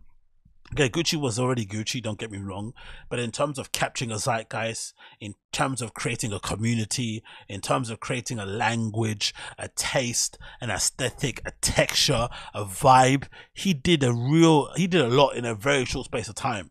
And to get that boot and to not have the opportunity to kind of go down the runway one more time and cry and get his flowers figuratively plus metaphorically is really a big shame, especially when you consider the flipping money, the bottom line that he kind of contributed to flipping Kering is absolutely horrible. But hey, we continue. His successor is yet to be named. It continues. It appears that the management is starting to address the issues faced by the Gucci brand.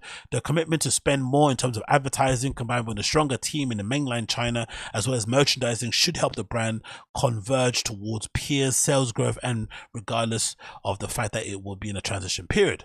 Balenciaga represents about 10% of Kering's 2021 group sale, which is a lot, versus 55% of Gucci and 40% of Saint Laurent and 8% of Bottega Veneta, according to HSBC charts tabulating the company data. I wonder if that's the reason why they're thinking, hey, let's make a change at Balenciaga so we can kind of up that amount. Or maybe Gucci's thinking that. They're thinking they should be or maybe Gucci think they should be higher than 55%, which is still quite a lot if you think about it. HSBC also cut its earnings before interest tax estimates for Kering by an average of 4%. Blah, blah, blah. Among the downsides, risk of COVID leading to delays in tourism-related spending and longer-term pain of Balenciaga from the recent PR problems, which I don't know, man. I just don't buy that. I don't think people care like that, because counterculture shows us people don't care. Because if you're a fan of somebody, because that's the thing people don't realize with counterculture, especially when it comes to mainstream people, it's not that they're getting cancelled, it's more so that the platformers are don't platform them. So if you get cancelled and you're a big Hollywood star, you most likely are not going to get invited to Golden Globes. You're not going to get a major network deal somewhere. You're not going to have a program out on Netflix. So all the normie, easy to access places people can check out your stuff, they can't check it out anymore. That's why those careers kind of come to a fluttering end. But if they were still available to be showcased on these platforms, they'll still be popular. Do you know what I mean? It would still be popular. I'm sure if Roseanne was still available on TV and it didn't cancel after what she said, it would have still kind of popped off. So with this sort of stuff, with the PR, stuff that brands do, the fact that Balenciaga is still being sold, the brand hasn't been quote unquote cancelled. They haven't closed down the stores. Demna's not DEAAD, whatever it may be, right? Like, I don't believe this whole idea that one teddy bear thing kind of contributed to their dip. I think there's other contributing factors that kind of line up conveniently with what happened with the bears. People are making kind of easy conclusions, but I think it's way, way bigger than that, in my opinion. And I feel like overall, we will see what the deal is going forward in Paris Fashion Week coming up. We will see what the actual vibe is like coming up. But I'm curious to see, because I think going forward, what they may end up doing, they may end up using as opportunity to pivot the brand overall and just change everything about it and kind of maybe return it to its roots to some regard. And you're kind of seeing it already with the Instagram. This again is a throwaway observation for me because I'm not that plugged in. I don't really know what's actually going on, but judging by what they've uploaded on the Instagram during the holidays and everything, and they kind of stripped everything away, they removed comments, which is kind of weird, so people can't really give feedback on the public platform and whatnot. But it does feel like this little piece they put together, best wishes and happy new year, during that whole controversy, I feel like was definitely a sign as to what they're going to try to go back to. Because for the longest time, you know, as much as I love Demna, he was basically running amok at them, Balenciaga, doing exactly what he wanted, essentially kind of taking the same provocation and sort of nuisance levels that he was running with when he was at VTMR and kind of imbuing it in fashion. Maybe a lot of it as well. I always think and wonder that kind of provocation and wanting to always, you know, tease people in fashion. I wonder if that's kind of founded in some level of pettiness, some level of bitterness as well, maybe of what he's kind of gone through as a designer himself, kind of struggling and kind of coming up the ranks and working in different houses and the kind of ugly side of fashion that he's seen. Maybe this is him kind of taking it out on people through his designs by currently making the fashion industry the kind of butt of the jokes, even though they don't realize it in their kind of collections. I don't know, maybe it's the case, but regardless, there was probably a little bit too much of it, and it probably tried to turn off people within fashion to the point where they were starting to kind of, doubt or question his design skills, when really I still think this guy's really at the top level, but he just chooses to make, fashion, or he chooses to make clothes that most fashion people don't necessarily gravitate towards in terms of like streetwear, kind of, average everyday wearing type of stuff. People want to see this type of showmanship. They want to see this type of archival couture, really challenging social norms kind of stuff, really pushing the envelope. Things are a little bit more avant-garde, and maybe he kind of purposely steers away from that and tries to elevate the mundane to luxurious levels, and people don't necessarily like that. But I feel like this clip that's on the Balenciaga Instagram account now at the moment, which says best wishes for the new year, archival Cristobal Balenciaga footage compilation from 1960 to 1967, right? Which is, again, this is kind of the era that most fashion people love about Balenciaga. They kind of, fall over head and heels, anything to involve in Cristobal's era of back then. This might be a sign that they may use the opportunity, this cancellation, to go back to the drawing board and kind of rein Demna in and say, hey, you're our guy. You've kind of made Balenciaga relevant again. You've restored the feeling. You've kind of provided loads of interesting cultural moments. The stores have become a destination to go to.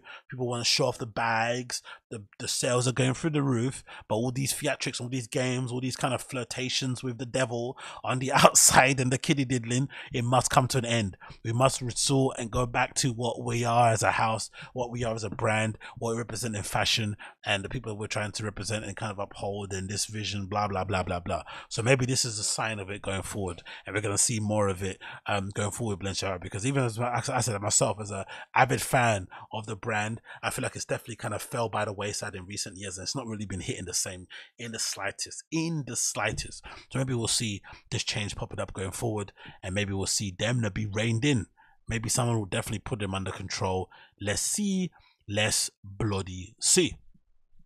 Moving on, a quick way to touch upon this. I thought this is absolutely incredible news, courtesy of Coachella. They've revealed their lineup for this year, and it feels like this year is going to be the year of festivals for real. Last year, I felt like people just put on the festivals to kind of get out of the pandemic and sort of be like, hey, we're out of the pandemic, we're living free now, everything's back to normal, but it really wasn't back to normal. But this time, what I've seen so far, this time, it feels like we're actually back to normal. Because this lineup is legitimately maybe one of the most insane ones, next to the flipping, next to Primavera. This is definitely up there. So this is Coachella 2023 lineup, and they've announced it officially now. Zooming in, you see on the Friday headlining Bad Bunny, on the Saturday Blackpink, and on the Sunday Frank Bloody Ocean. Yes, Frank Ocean makes his return to the stage at Coachella in April. Is it April as usual? Is it April? Yes, it's in April. Absolutely maddening. It's always just 2 consecutive weekends. So if you miss the first one, you get the second one. But the lineup is absolutely wild. Bad Bunny on the opening weekend for Coachella, considering what we've seen of his live show so far, considering how incredible his live performances have been. This whole entire time he's been on tour, doing arenas and stadiums, locking down streets, throwing people's phones into the swimming pool. It's going to be nuts. I can't wait to see it. So it says Bad Bunny headlining. You got Gorillas as well there. Who Gorillas kind of felt like they're like Gorillas are like a worldwide version of Hot Chip in the UK. For every reason, the Hot Chip guys keep getting gigs off of the fact that they had like one decent album way back when, right? The Alexis Taylor guy keeps getting DJ gigs. Other people in the band keep getting, like, they keep getting prominent positions, you know, in lineups because of what they did back then with Hot Chip. It feels like Gorillas are the same thing for the world.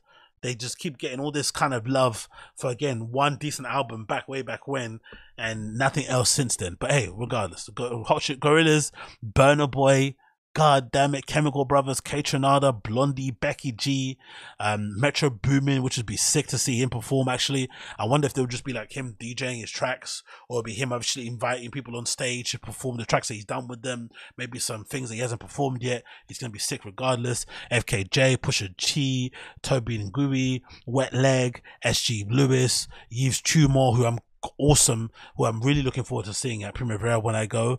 You got Test Pilot, Angel, Mona, Masioplex. Wow, why Masioplex is so far? Masioplex must be doing a lot. I haven't heard his name mentioned in a while as a DJ. The fact that he's listed so high up must mean he's actually doing bits in the US. That's been a really cool pivot to watch from the outside looking in. He went from beefing with Nina Kravitz, being annoyed that he wasn't a hot Russian lady, right, and he wasn't getting the same amount of love as her, to now suddenly like playing at flipping Coachella. Wow, isn't it? Two Friends, Young Blood, sick. Jamie Jones is playing, sick. And Ashniko, Mala, TV Girl, White Gang, Doshi, Benny. Idris Elba is playing the opening weekend at Coachella. Rotted. Magdalene Bay, Vintage Culture, Domi JD. Who's that person? Dombrisky, Danny Lux, Mona. What does that say? Nora and Pure. I don't know who they are. Over Mono playing, Uncle Waffles. Loads of people here playing. I can't see other names. Pausa. Oh shit, Pausa's playing. Shit. Then there's Cruz and Saba. Mad business techno people are playing at Coachella, or tech house people. That's pretty cool to see, to be honest, because we're still in the same community, even though, you know, people don't like them. I still feel in the same community. Then on Saturday you got Blackpink, Rosalia and Blackpink. Whoa, it's a double duo. That's gonna be fun. Eric Price, Hollow, Boy Genius, Suicide Boys. Great to see them so far up on the lineup. The Kid Leroy, Miss Me, Charlie XCX is gonna smash Coachella to pieces. I don't care. She's got bangers upon bangers upon bangers. Labyrinth, you can miss me with that one. Underworld, Cool. Diljit Doshan, don't know who that is. Eldado Corrido, Tuxa, Remy Wolf. Jimmy Wilson, see Chromeo, nice. Tale of Us. Look how many people are. Business techno is really businessing, isn't it? Masioplex, Tale of Us, Pausa. I'm surprised what's his name is not there. What's his name? Michael Bibby. I'm surprised he's not playing. Tell of Us, Young Lean, Muramasa, Yeezy. Oh yeah, Yeezy's playing as well. I think she's got an album actually coming out, so big up her. That's gonna be fucking fun. She's definitely one of my favorite South Korean DJs out there that isn't Peggy Goo. She's gonna be sick.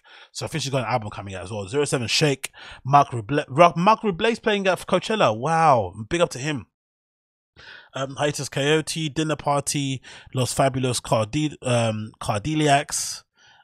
Kenny Beats, Flo Milli, big up Flo Milli, one of my favorite. Oh look, you got also Kinda Music, Ted brother. Business techno has taken over. Kinda Music playing flipping Coachella, that is mad. Snail Mail's playing, big up her. Hot Since 82. Yo, tech house is the vibe, innit? Atmospheric house, tech house, white people playing Amapiano is gonna be lit.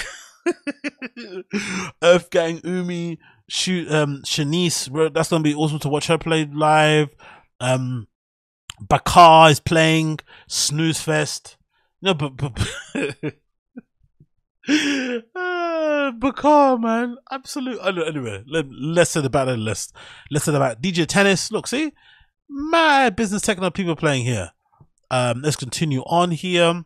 Then on the Sunday, of course, you got my man Frank Ocean, Bjork, Kylie Uches, Porter Robinson, Fisher, Chris Lake, A Boogie, Dominic Fike. Wow, J Paul. Where the hell they pull that one out? They're gonna have J Paul and Frank Ocean playing in the same festival. Are they legit? Do they think they're gonna turn up? What? Jackson Wang, Lotto, Blaze, Willow, Glorilla, that's a big one. Big up her, that's a really good thing. Boris Bercher, that guy, that's fucking Elon Musk's favorite DJ, isn't it? Too many DJs. Shit. Christine and the Queens. So many DJs playing, isn't it? Business Techno has gone off, innit? Camel Fat, I see there. Who else I see here? I see Pierre Bourne playing. That's going to be pretty nice. Yo, this is going to be fun. And the good thing is that they stream some of the sets. So this might be one of the best ones to stream if you're not going to be able to go there. But this is a really fun lineup. And it's going to be featuring the Return to the Desert of Calvin Harris is also going to be performing. Oh, this is going to sell out like hotcakes. This is going to be definitely really, really popular, really popping off. So eager to see this going. I do like also the replies where this new trend of the artists who are performing on the stage, writing in the comments. I'm sure it's part of their obligation to kind of reply. You got Gorillaz here, Jackson Wang, K Tronada, Pierre Bourne, Mark Reblay. Don't you think of for a second of a Missing My Set, Ashaniko, Two Friends. Look, all people replying. I think it's part of your deal when you get booked. You have to kind of reply here. The only people you don't see is Frank Ocean and J Paul. Power Dennis Cruz, sick, innit? That's pretty awesome. I'm pretty hyped on that, to be fair. That looks really, really fun. So big up all of those guys performing at Coachella. When's it happening? April 14th to the 16th, one weekend, and the other one is 21st or 23rd. You know where to see all that sort of stuff. Google it, you'll find it out if you want to be able to go there. But the big news, of course, is J Paul, right? The flipping Asian legend, right? Guy here from the UK who is mysterious and, you know, avant-garde and a bit weird and hasn't been seen for a while, and dropped a flipping amazing tape out of nowhere and just kind of ducked and hasn't been seen. I think from what I've been hearing on the grapevine, he does do some work behind the scenes, like songwriting stuff under a pseudonym and stuff, but instead of that, he just kind of avoids the limelight in any kind of shape or way or form, even though he's incredibly talented, which is annoying, but also goes to speak to his actual level of talent and not wanting to be some social media freak out there. But this is courtesy of Pitchfork. Says J Paul to perform his first live show ever at Coachella 2023. That's an absolute crazy place to debut what you sound like and showcase what you're doing or what you've been up to for all these years at flipping Coachella. Mad, innit? But big up him, and I'm eager to see how he does it, to be fair. And I'm going to be rooting for him because I'm a big fan of his music. So J Paul is set to take stage at Coachella this year, making his cinematic musical first ever live performance. He takes the stage on Sunday, April 16th, and then again on April 23rd. Other musicians on the bill seem to be pretty excited, with Connection others tweeting, "Forget about me performing, I'm going to see J Paul." In 2019, the musician issued Leak What 0413, Bait One's an official version of his unfinished debut album that leaked in 2013, along with two previously unreleased songs. He since marked the 10th anniversary of his track BTSTU with remixes and archival material, and made rare cameo on Atlanta earlier this year. This continued to work with his brother, aka Paul, on the Paul Institute operation, which issued a 6-song EP titled Summer 2020 in a titular year.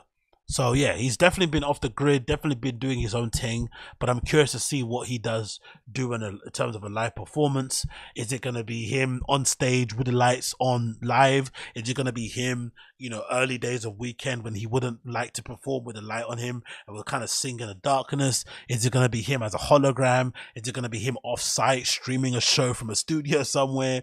Is it going to be him doing a DJ set, live performance, dancing TikTok style on stage, inviting people to do his tracks for him? Who knows? I'm curious to see how it develops when it goes forward, but that is crazy, and it's going to be super fun to see when he does end up performing. And of course, we have to mention the fact that Bad Bunny and Frank Ocean are on the same flipping lineup at Coachella. That's absolutely incredible. I think Bad Bunny, in terms of reputation, in terms of a live performer, we're going to be definitely seeing something fun from him, because these live performances in arenas have been crazy to witness, you know, just online. To see the reaction that he's been getting from parts of Latin American stuff is going to be crazy. To see that same thing happening in the US, and considering the amount of Spanish speaking people that live over there, is going to be wild also. But the key, of course, has to be Frank Ocean, and just courtesy of flipping Pitchfork. And I'm not going to be duped by this again. I legitimately went to Primavera Festival the first year that we went. I think it might be 2019, maybe it's 2018. So I forgot what year it was. But it was the year that he basically was marking his return to performing live again, outside of what he did, his performances for Blonde. And I went to go Primavera to see him perform that, album or whatnot, another kind of album cuts I'm a big fan of, from obviously Channel Orange and Nostalgia Ultra and blah blah blah. And the guy, if I'm not mistaken, cancelled the week before we left. And I think since then he did loads of other gigs that he scheduled and then cancelled, didn't do. And then from there I was like, you know what, never again. And I should have known better, because I don't think I've ever gone to a festival primarily going to see one person, except for the one time I went to Lovebox one year to go see DJ Harvey play, which is crazy. I paid like £60 from a person, who's reselling a ticket on like Facebook or something, just to go see DJ Harvey play one set. And I think it was like imagine if Lovebox Festival was on like a Friday and a Saturday, it might have been on a Saturday and it might have been like at 4 p.m. So it's like a couple of hours before it ended, and I paid 60 quid to see DJ Harvey play. That's the only time I've done it. Usually when you go to festivals, you're going to see many different people in the lineup, because that's the whole point of a festival, right? You want to get as much out of your money as possible. It's kind of, it's value for money. You pay £200 and you get to see, Bad Bunny, Rosalia, Frank Ocean and stuff. And if you break it down, a ticket for each of those guys is going to cost you about 100 quid anyway. So you're already up. Then plus all the other people you may see that you may not be familiar with, and, other local acts, DJs and stuff. It kind of adds to the whole ambiance of it. So it definitely is good value for money. But again, lesson learned for me, never go to a festival thinking you're going to see one person in mind. That's really foolhardily and dumb of me. And I definitely did pay the big price for that. But since then, I haven't been sold on the fact that Frank Ocean is going to perform anywhere until he actually performs. And as a fan of him, it is a bit annoying. I know he's gone through a lot of personal tragedy recently, especially with his death of his younger brother in tragic circumstances, and that car crash, absolutely horrifying. I think most Frank Ocean fans have still got the memory of seeing a video of him kind of on the side of the street crying at the sight of the crash itself, and kind of weeping and stuff, and what that's done to their family could be words cannot describe. And I'm sure he's got his own demons he has to battle with, that sort of stuff. But the lack of communication with the fans, the lack of kind of update and whatnot, and it's just, I don't know, I've never been a fan of it, all that kind of, I understand some artists don't like to talk to the press, but I think you owe your fans something, the ones who kind of give you the career that you flipping enjoy, to kind of give them, I don't know, just updates whenever you are planning to do something and launch something. Not everything has to be a surprise or without an announcement. That kind of mysterious thing kind of gets boring very quickly. But if he's going to be performing, if this is a mark of an album rollout coming forward, I'm all for it. I'm sure the stuff he's doing with Homer and how successful that jewelry brand has been since he's kind of launched it is definitely kind of, I'd assume if you're a musician, because I'd imagine designing and making stuff like that is probably way more fulfilling and less harder work than sitting down and trying to craft a flipping song like Pyramids or something, right? It must be excruciating to put that sort of stuff together and put together a project, and especially have that and let it go to the public, right? Not have perfectionism over it and whatnot. But come on, man, give us one more tape, please. Give us one more tape, Frank. Give us a couple more performances. Come to the UK again. Don't cancel your gigs, because if this is what we get going forward, it's going to be sick. But if you are planning to go to Coachella and you're going there only to see Frank Ocean, please use your head. Right, don't only buy the ticket to see him. Also buy the ticket to see all the other plethora of people that I mentioned already in the pod who are also performing. Right, there's many names on here of people that you can go and see who are also going to provide you with a good show, and are definitely going to go. So don't just go just because of Frank, because if he ends up cancelling, it's going to absolutely break your heart, as it did when I went to flipping Primavera with the sole intention of seeing him and he didn't go. It was obviously horrendous, but I'm happy that he's going. Cannot wait to see him perform. Hopefully this set is going to be live streamed, but knowing Frank and how much of a stickler he is for how things are presented and whatnot, I can assume he's probably going to be clicking X or ticking X on that box and not wanting to have his stuff live streamed on YouTube, because it probably cheapens the product in his eyes. I'm 100% sure of it. I'm 100% sure of it. I don't expect that to change, but hey, what can you do? Next on the list here, we had this pretty cool article courtesy of Mix Mag, and definitely an idea for any of you guys out there who want to give me a gift. This is definitely something I would definitely receive with open arms. I love this sort of stuff. This says, new book explores the art of nightclub design from the 1960s to the present day. And for someone like myself that's obsessed with nightlife, obsessed with club culture, that eventually wants to open up their own club in the future, I love looking at and watching videos of archival footage of club back in the day, how they were built, how people kind of interacted with them, the lighting, the sound design, the speakers, where the booths were, how the dance floor was put out. Like, I love all that shit. I think it looks incredible. And even more so pictures of clubs after, you know, the parties happen. I think there's this one book that I've been planning to get for ages. I forgot the name of it. I think it's a German book. I think so. That highlights loads of clubs in Berlin after they've kind of closed on a night out, and it kind of shows them, you know, covered in gunk, loads of cups and stuff all over the place, and you get to see it in the kind of bright lights. And it's kind of nice because sometimes places, like especially like a place like Tresor, I've only ever seen in the dark, but I've only ever seen in the dark, so to see them in the light is quite nice and quite illuminating. But this is pretty cool, and I'll definitely keep an eye on this book to get it. It says here, a new book from club space designer and producer John Leo Gillen will examine the history of nightclub architecture and design from the 1960s to present day. Beginning with the late night spaces visited by members of the 1960s New York art scene, Temporary Pleasures looks at the distinctive design cultures in the various critical club spaces. Published by the Cristobal and available from April 23rd. Wow, it's a long time, innit? Each chapter focuses on different scenes: the 60s radical Italian clubs, the New York disco, Detroit techno, Chicago house, 1990s Ibiza, British rave, and Berlin techno, all under examination. Ooh, this looks right up my alley. The key rave sports clubs and super clubs and post clubs have also been looked at, including New York City's the Paradise Garage, the Warehouse in Chicago, the Ibiza Amnesia, Tresor in Berlin, and the Horst Arts and Musical Festival in Brussels. It shows how spaces have developed throughout the years in response to the unique and cultural, social, political situation of each generation, and a place for those involved in the scenes. The book also includes interviews with key players in these movements, including Ben Kelly, the architect of the famous Manchester Hort, the Hacienda, as well as New York City as well as NYC disco DJ Justin Strauss and Detroit DJ Ches Damier. Gillen, the book's author, also raised around the nightlife industry in Ireland via his family nightclub business. He studied for and holds a master's in imperial architecture and temporary spaces with the El Visa in Barcelona. Wow, that's an amazing degree, isn't it? A master's degree in ephemeral architecture and temporary spaces. That's a fantastic title. That beats my flipping degree, right? Product design for Central St. Martin's. This is definitely far better. The name Temporary Pleasures is taken from an Instagram account of the same name, where he first began archiving club spaces, which grew to become a wider project and collective architecture event producers and creative professionals who are exploring new ways to build spaces. For more information about Temporary Pleasures and pre-order the book, visit Pretzel's website, which is there. Let's see what the cover looks like of the book. Actually, Penguin, a Random House picked it up, but I'm definitely gonna have this on my list of stuff that I want to purchase, mate. This looks sick. Temporary Pleasures, nightclub architecture and design and culture for the 1960s. Today it's hardcover, $50. Yeah, definitely it's up my lane, and definitely something that I want to come and purchase. So I'm keen to see how that progresses and going forward. What else are we going to talk about here before I leave y'all? Oh, let's talk about this actually. Let's go and talk about this.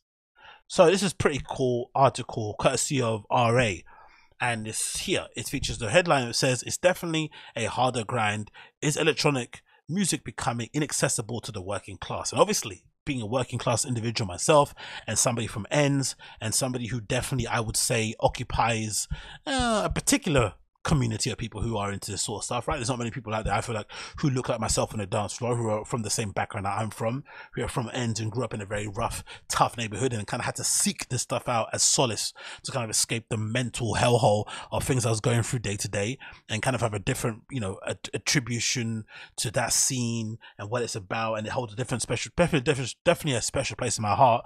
But there's also clearly things that kind of would stop certain people like myself from getting positions of like playing in certain places, or, you know, being able to work in certain institutions, just because of the level of access isn't necessarily there. It's not really an excuse, but it just is what it is. So it's quite cool to see these articles being put out there, but I also don't want these articles to be as a way to kind of rewrite the wrongs by having some sort of what do you call it, what's that word called, by instituting some sort of weird reparations or whatever else to be called. I forgot there's another term for it, where you basically put things in place to benefit people from marginalized communities, that, you know, really and truly kind of further the issue, because you're not really rewarding people based on their talent or based on their flipping work ethic, whatever it may be called. You know what I mean? I don't want that to be, I don't want it to be picked for a thing because I'm black or from ends. That's not going to be gross, but also the lack of representation in these places is a bit sad.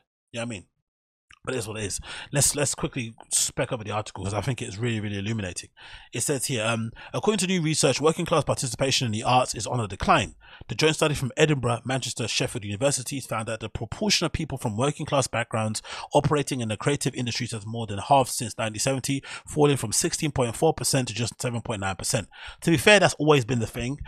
Growing in a working class environment, especially in a working class conservative, very religious environment, you would know for the most part it's very difficult to get your parents to agree or to endorse or to encourage you in a career in the arts, because they don't necessarily see the value in it, because for the most part the most value they see in things are things in the traditional fields such as STEM, right? But they don't necessarily see what you can gain monetarily that will take you out from the pits of poverty and give them a car or give them a new house. They can't see the idea of you drawing or you play music behind a booth is going to do that sort of stuff, but they definitely see a change in people's way of life and quality of life when their kid becomes a doctor, when their kid becomes a nurse, when their kid becomes some sort of scientist or whatever it may be called. All these things definitely, or law or whatever it may be called, these things definitely attribute to it. So this stuff is something that's been happening for a long time, but I'm assuming also now going forward with this economy that we're living in as well, people are generally starting to kind of, you know, go away from these kind of volatile industries, because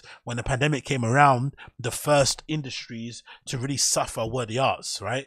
And then the last industries to kind of come back from it and bounce back were the arts as well. So they were basically held hostage by the whims of society and by the whims of culture and by the whims of the virus and whatever else it may be called. So for sure, if you're somebody with a creative mindset, I can understand why you'd be like, you know what, forget the arts, let me go something traditional, because I know that's guaranteed, I know that's going to be solid. It continues. Many feel that electronic music, despite its roots in queer, black and Latino inner city communities, has also shifted towards middle class homogeneity. The DJ and social media commentator Alucio Wilmoth, how do you say his name? Aloysiu Wilmoth, aka He Valencia, big up him. I follow him on social media, is a good follow.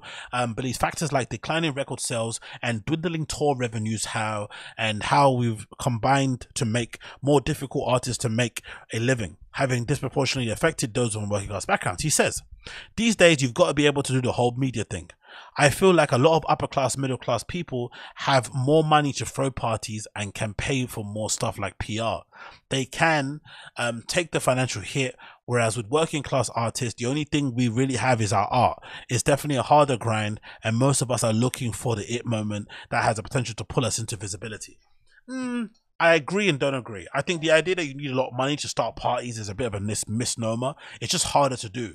I was throwing many monthly, sometimes weekly parties for a very long time. It's going on for 5+ years in parts of East London and South London, and I was, you know, didn't have much money. Sometimes I'd be throwing those parties to make money to allow me to afford things during a week. That's how bloody broke I was during those times.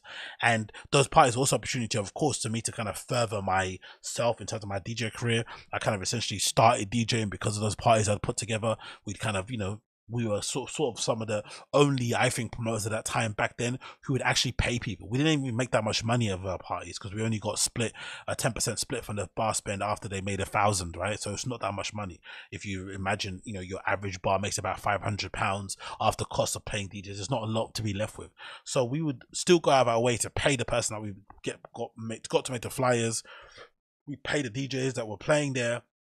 So after a while, we couldn't afford to keep paying everybody, so we started to play ourselves, and that's how I basically got to start DJing. I put myself in the lineup, and I'll kind of play the sort of like the early set where no one was there, no one really cared, and then by the time the real person who we booked come to play on, the vibes were right, the vibes were set, they could come on, smash, and we kind of go home happy. And we kind of did it just for the vibe, just for the clout, just for the notoriety of knowing, oh hey, I'm that person that puts that party, which was absolutely sick. And obviously it helped with the DJ career a little bit, but not really, because I think a lot of people we booked to play, because I'm thinking about it looking back, the people that we booked to play at our parties, some of them had their own raves, and they rarely, if ever, booked us to play their raves, which was always annoying looking back on it. At the time, I didn't really notice it, but there was a bit of a in balance in that regard. And I think maybe it's more of a DJ thing and more of a clout industry thing. Everyone kind of is their own biggest fan. Everyone always thinks they're better than the next person. There's not a lot of kind of cooperation, collaboration and sharing. Everyone kind of keeps their gigs to themselves.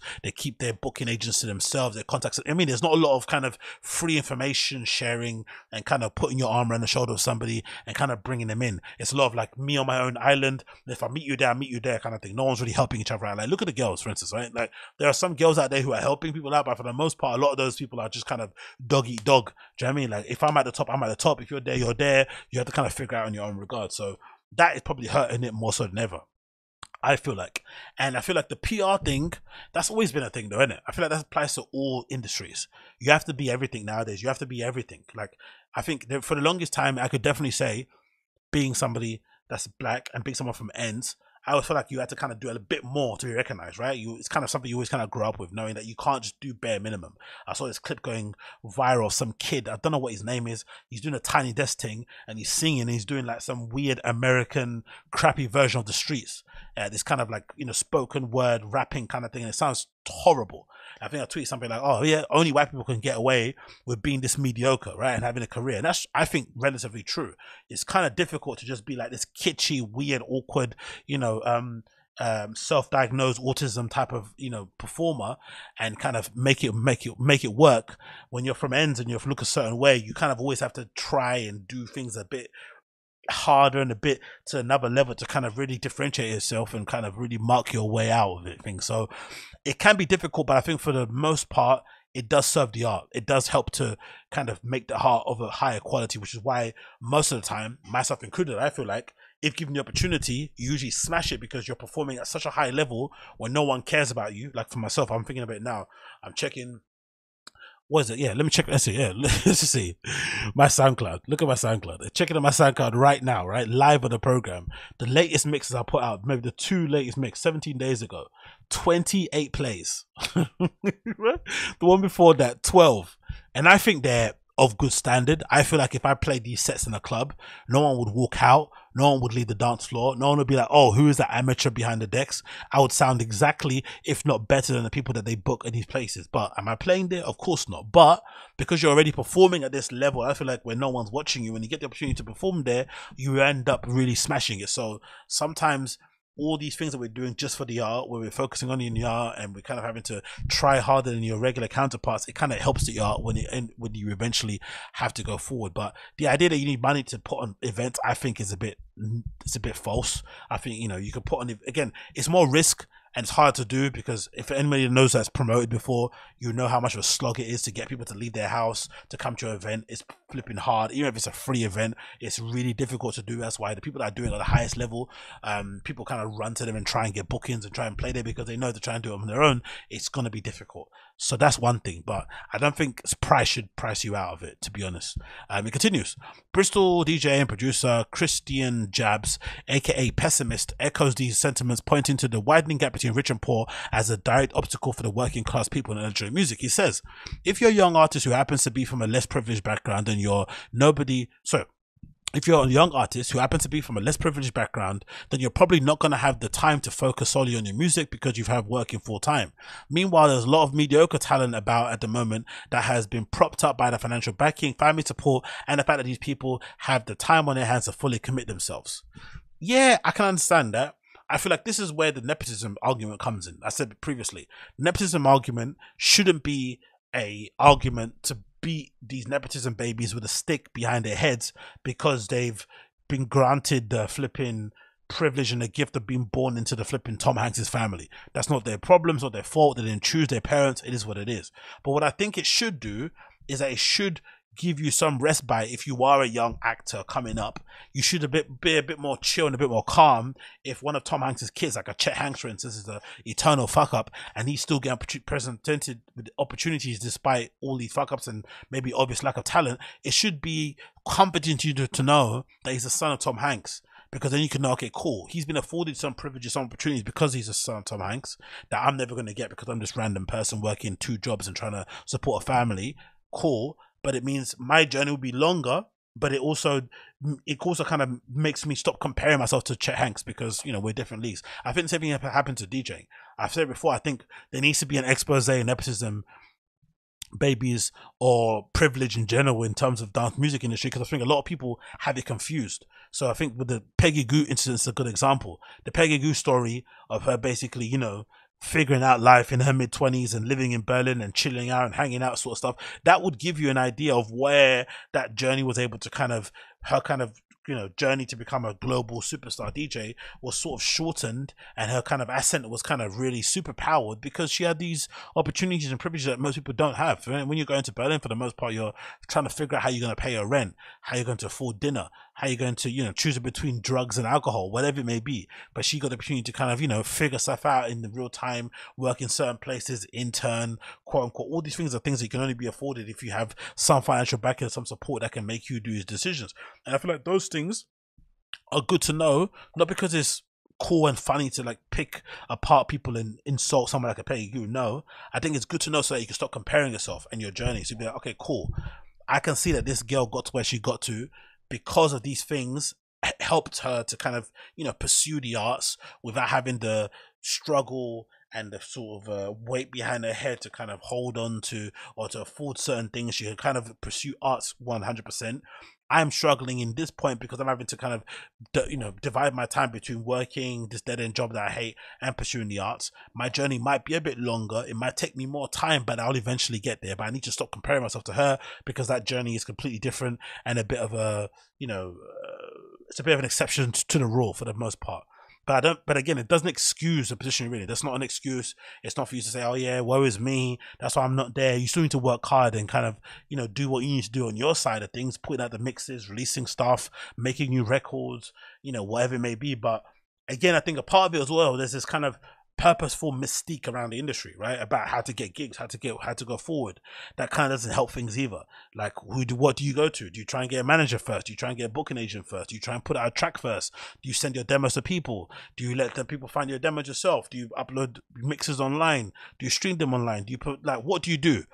Like, there's all this kind of misdirection and purposeful kind of vagueness around stuff, and there's a common thing here people say, especially people that made it, oh, just trust the process, it will come with... No. Some stuff has to happen that kind of gets your ball rolling. Break it down, let's be real, and let's get to the point of it. That's what can really help people. But people purposely kind of hide it and kind of hide their hands and hide their process because, people are generally selfish and don't want other people to get opportunity, because the last thing you want is to be inundated in the scene full of amazing DJs, because it's going to limit your opportunities to get gigs as well. Because part of the reason why you make it is because there's loads of shit people out there who are professional. So if you're half decent, you're going to be able to smash it. So it's a bit it's a bit twofold. It continues.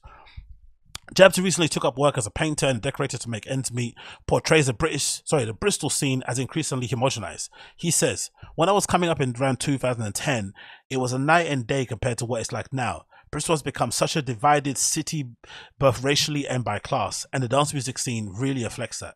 Jabs blames the division on hypergentrification, insisting that for the most part, dance music has been reduced to little more than commodity to the city's large, predominantly affluent student population, therefore alienating those living outside the student bubble. Yeah, for sure. This is definitely a very unique UK problem, though, and I feel like I definitely understand where it's coming from, but I don't think it applies globally, but definitely a very unique problem. I can see why hypergentrification could push people from marginalized, underrepresented places to not maybe pursue stuff in the arts because it's so far away.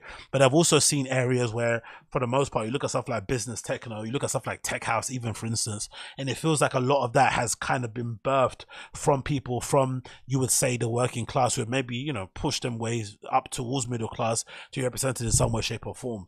And the funny thing about that is that is also a bit of a whitewash industry, right? It's a bit whitewashed, it's a bit working class, but it's also very different to any other scene we have here in the UK. It sort of kind of exists in its own little bubble. But I definitely do see way more girls. I definitely see way more black people. So it's a bit strange. Like, you would assume a lot of those people in that industry or in that scene are probably not the most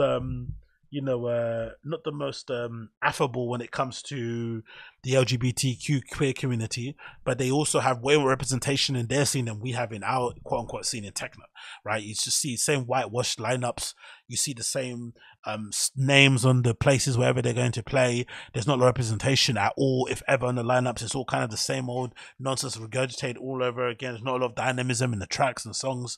Like, it's all a bit similar. But hey, what can I know? It continues. Preston-born artist Rainey Miller acknowledges a similar disconnect between students and the local population in his hometown. But where Bristol is renowned for its vibrant music scene, the bigger issue faced by the working class people in towns like Bristol is gaining access to culture at all. It says, realistically, outside of a metropolis, I don't see much funding or much happening in these smaller satellite towns. These places where majority of ordinary working class people live have become cultural vacuums. Accessibility wise, I think the most important thing is showing people the culture and getting them excited about it. People seemingly aren't being given the opportunity to explore these areas, and a lot of the time they aren't even aware that they exist. Miller also highlighted the issue of fetishization, describing how hyper local working class cultures subcultures are either ridiculed or ignored until they eventually co-opted by the cultural gatekeepers and repackaged to the masses. Of course, we know that always happens. It continues. Look at clubs now. When you hear donk is usually done unironically, he explained, making reference to the once derided hard house dub, long detached from its small town Lancashire roots. People view it as a joke, but its reality is one of the only things that has been able to ferment and grow in these places. It's now being sold back and almost like a commodity. Yeah, think of possession, isn't it? I understand where he's coming from. Miller used the example of Bad Boys Crew, the Bradford Collective, now signed Sony subsidiary Relentless Records, who have offer a humorous caricature of the baseline garage subculture that's originated from Yorkshire. Obviously sold off as a gimmick, but these were lads doing the kind of thing all over the country 10 years earlier. Back then it wasn't a joke, it was what people grew up on, for sure. For Lorraine James, who grew up in the Alma estate of North London, imposter syndrome was the biggest obstacle she tried to make a name for herself in the predominantly white middle class experimental music circuit. She says, I didn't think I'd ever be in a position that I'm in now. You just sort of do things, you just sort of do these things to fail. She's speaking my language. You put it out there and it goes into the flipping dark web or into the urethra or into deep space, we feel like, and especially these mixes like these online streams. I think what's my online stream got 300 views or something like that. You're like, Jesus Christ, what is the point? But it continues. Even when I started bubbling up in 2018, I still feel like I was winging it. I had nothing to fall back on and was basically entering the unknown. You don't get a stable wage every month, and I'm not from a rich background, so it was very, very scary thing. James referenced a sort of music equipment and soberly faced by artists who use minimal setup as additional challenge. Oh yeah, don't get me started on the flipping controller vibe. Because who would you see in clubs with controllers? Predominantly people from working class environments, right, that couldn't afford CDJs at home, so they had to play on flipping controllers. But then they get to a club, they bring the controller, and they be, you know, have the ravers look at them like they're flipping amateurs, and have the people playing alongside them looking at them like amateurs, right? So this kind of, you know, nonsense flipping circle is kind of being permeated by the brands themselves who are making this equipment and pricing out people like myself who are from working class environments. And you have the people that are in the industry, the gatekeepers, upholding the standard that, oh, if you don't play on these big shit DJs and you're not a real DJ, it's like, go and spin on my middle finger. It continues.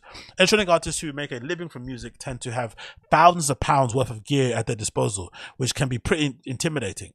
There's also a lot of judgment in the electronic music scene over how much or little gear you have. Sometimes when I'm sound checking, I bring too many controllers with my laptop, and the sound guy will look at me like, is that it?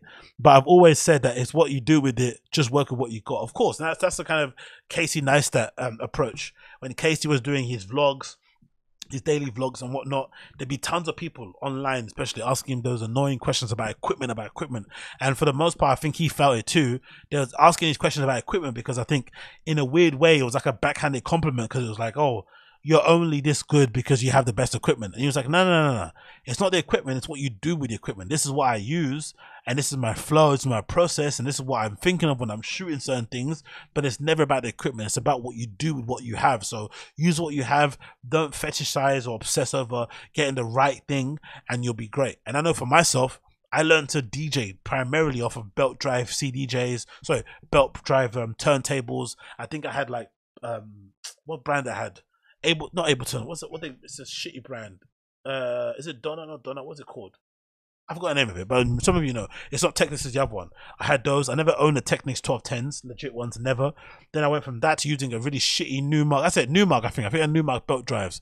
Then I went from using a Newmark belt drive to play vinyls that I was buying from a charity shop and secondhand shops that I was playing out sometimes. Then I'd use a flipping MIDI controller, a really old Newmark MIDI controller, like a big, massive brown, I think it was grey. I took that MIDI controller to go and play one of my first gigs that I got booked as a DJ solo by myself in the Shoreditch Art Gallery somewhere. And I think that's the same DJ gig where I played alongside Crystal Clear. He was booked at the same time as well, which is bizarre. But I was playing on these flipping big things. And I didn't have to play on CDJs before that. And that was happening crazy. Imagine playing with a flipping white MacBook with a controller, playing next to flipping Crystal Clear. Crazy. But anyway, it continues. While there being the article continues here, it says, while there have been conscientious efforts to tackle dance music's lack of diversity in recent years, Wilmoth believes that the scene's over-reliance on diversity quotas, at which, at least in their current form, has hindered any serious change. Ah, yes, I like this. Our understanding of representation in politics is pretty hollow and surface level. When people talk about inclusion and identity, that should also include class.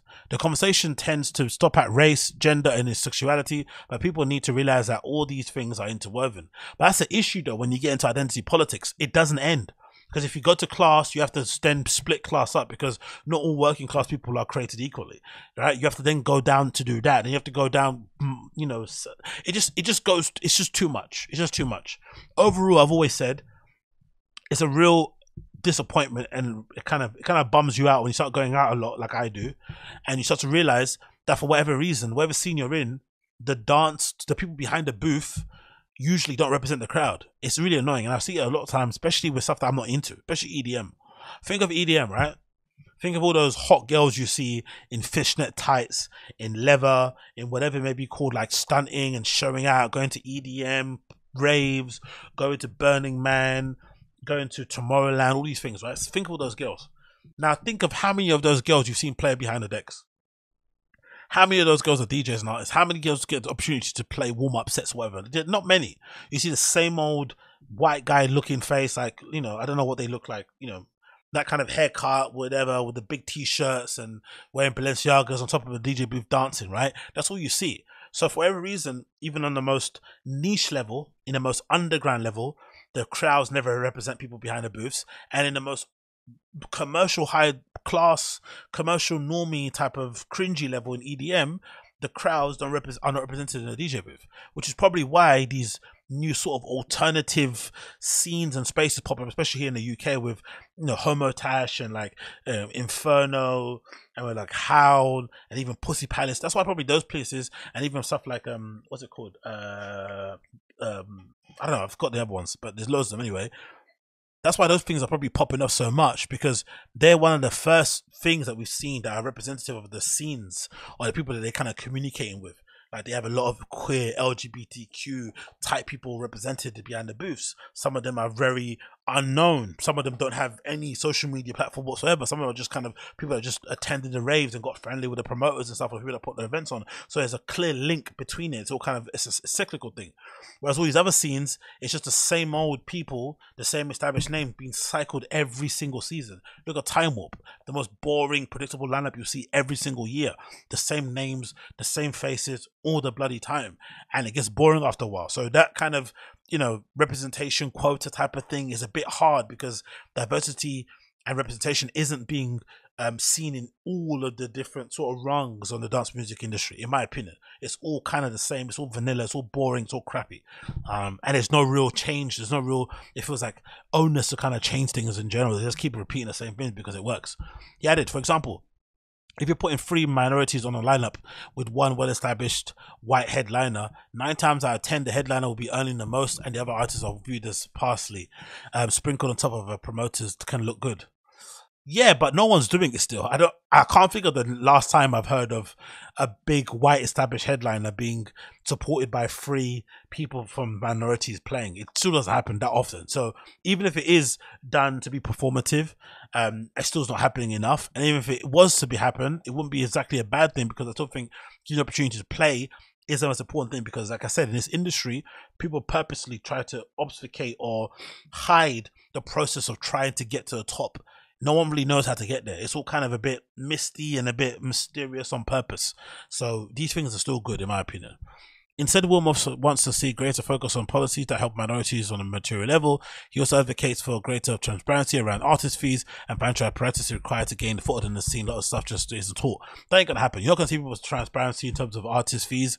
We already see how the flipping scene went up in the uproar when that article came out about flipping Solomon, and you found out that he was earning what he was earning. It's like, what did you expect? Solomon's one of the biggest, well-known commercial DJs out there. Of course he's going to be earning like 200, 100,000 plus as a DJ fee. That makes complete sense, especially when you can also consider on top of it, he's not even one of those kind of like just turn up and do his thing and go.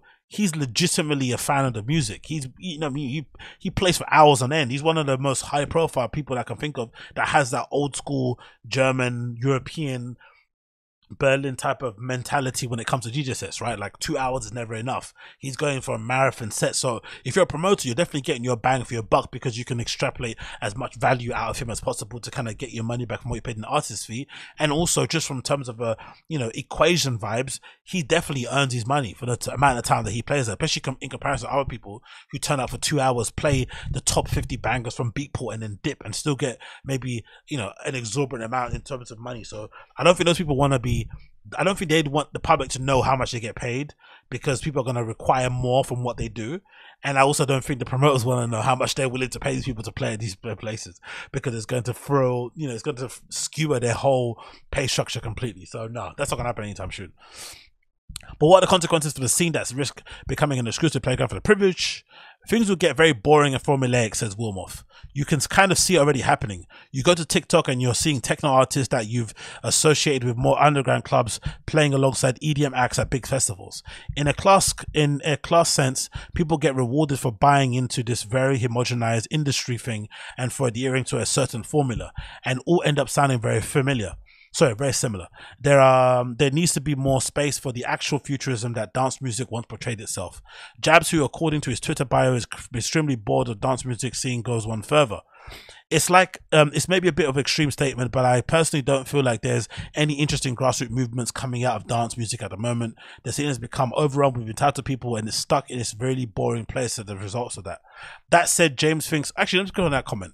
That's true. That could be said for every single subculture and industry and niche and scene out there.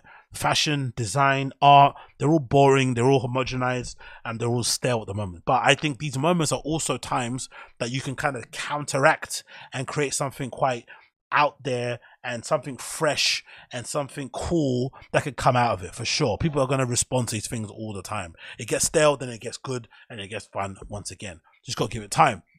That said, James thinks aspiring working class artists shouldn't give up.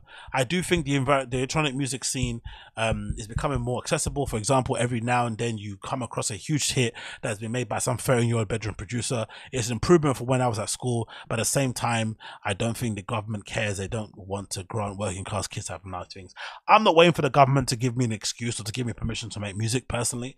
That's just me. And I feel like most people, most kids out there, working class kids for general, you're definitely self-sufficient. I know I was when I was growing up. You just figure stuff out. Like I said before, I was playing alongside alongside flipping Crystal Clear. I was like, I can't even speak today.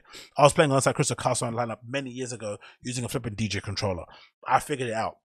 And I think most kids now, especially with the accessibility of, equipment out there, with places like pirate studios that exist that you can go and play on a professional setup similar to what you see in nightclubs and all your DJ heroes and idols playing on a weekly basis. So there are little to excuses anymore in terms of having the ability to play and access these things. Now, to get into the industry, that is still, I feel like, a gatekeepery, purposeful, let me kind of try and stand in front of this and not let people through type of thing. And I think everyone's to blame. I think even the working class people who push through, there's very rarely a lot of them that come back and sort of like offer their hand and pull people up. You don't see that happening too often. I don't know why that is, but for every reason, you don't really see a lot of the arm around the shoulder of somebody to kind of bringing them through. There's a lot of kind of me on my own, I do my thing. If I got my label, I bring people through, but it's very much like me, my own person, me, my own hero type of vibe. And especially, like I said, with the ladies, you see a lot of the ladies, like think of some of the biggest girls out there, especially within the techno underground type of scene. There's a lot of them on their own.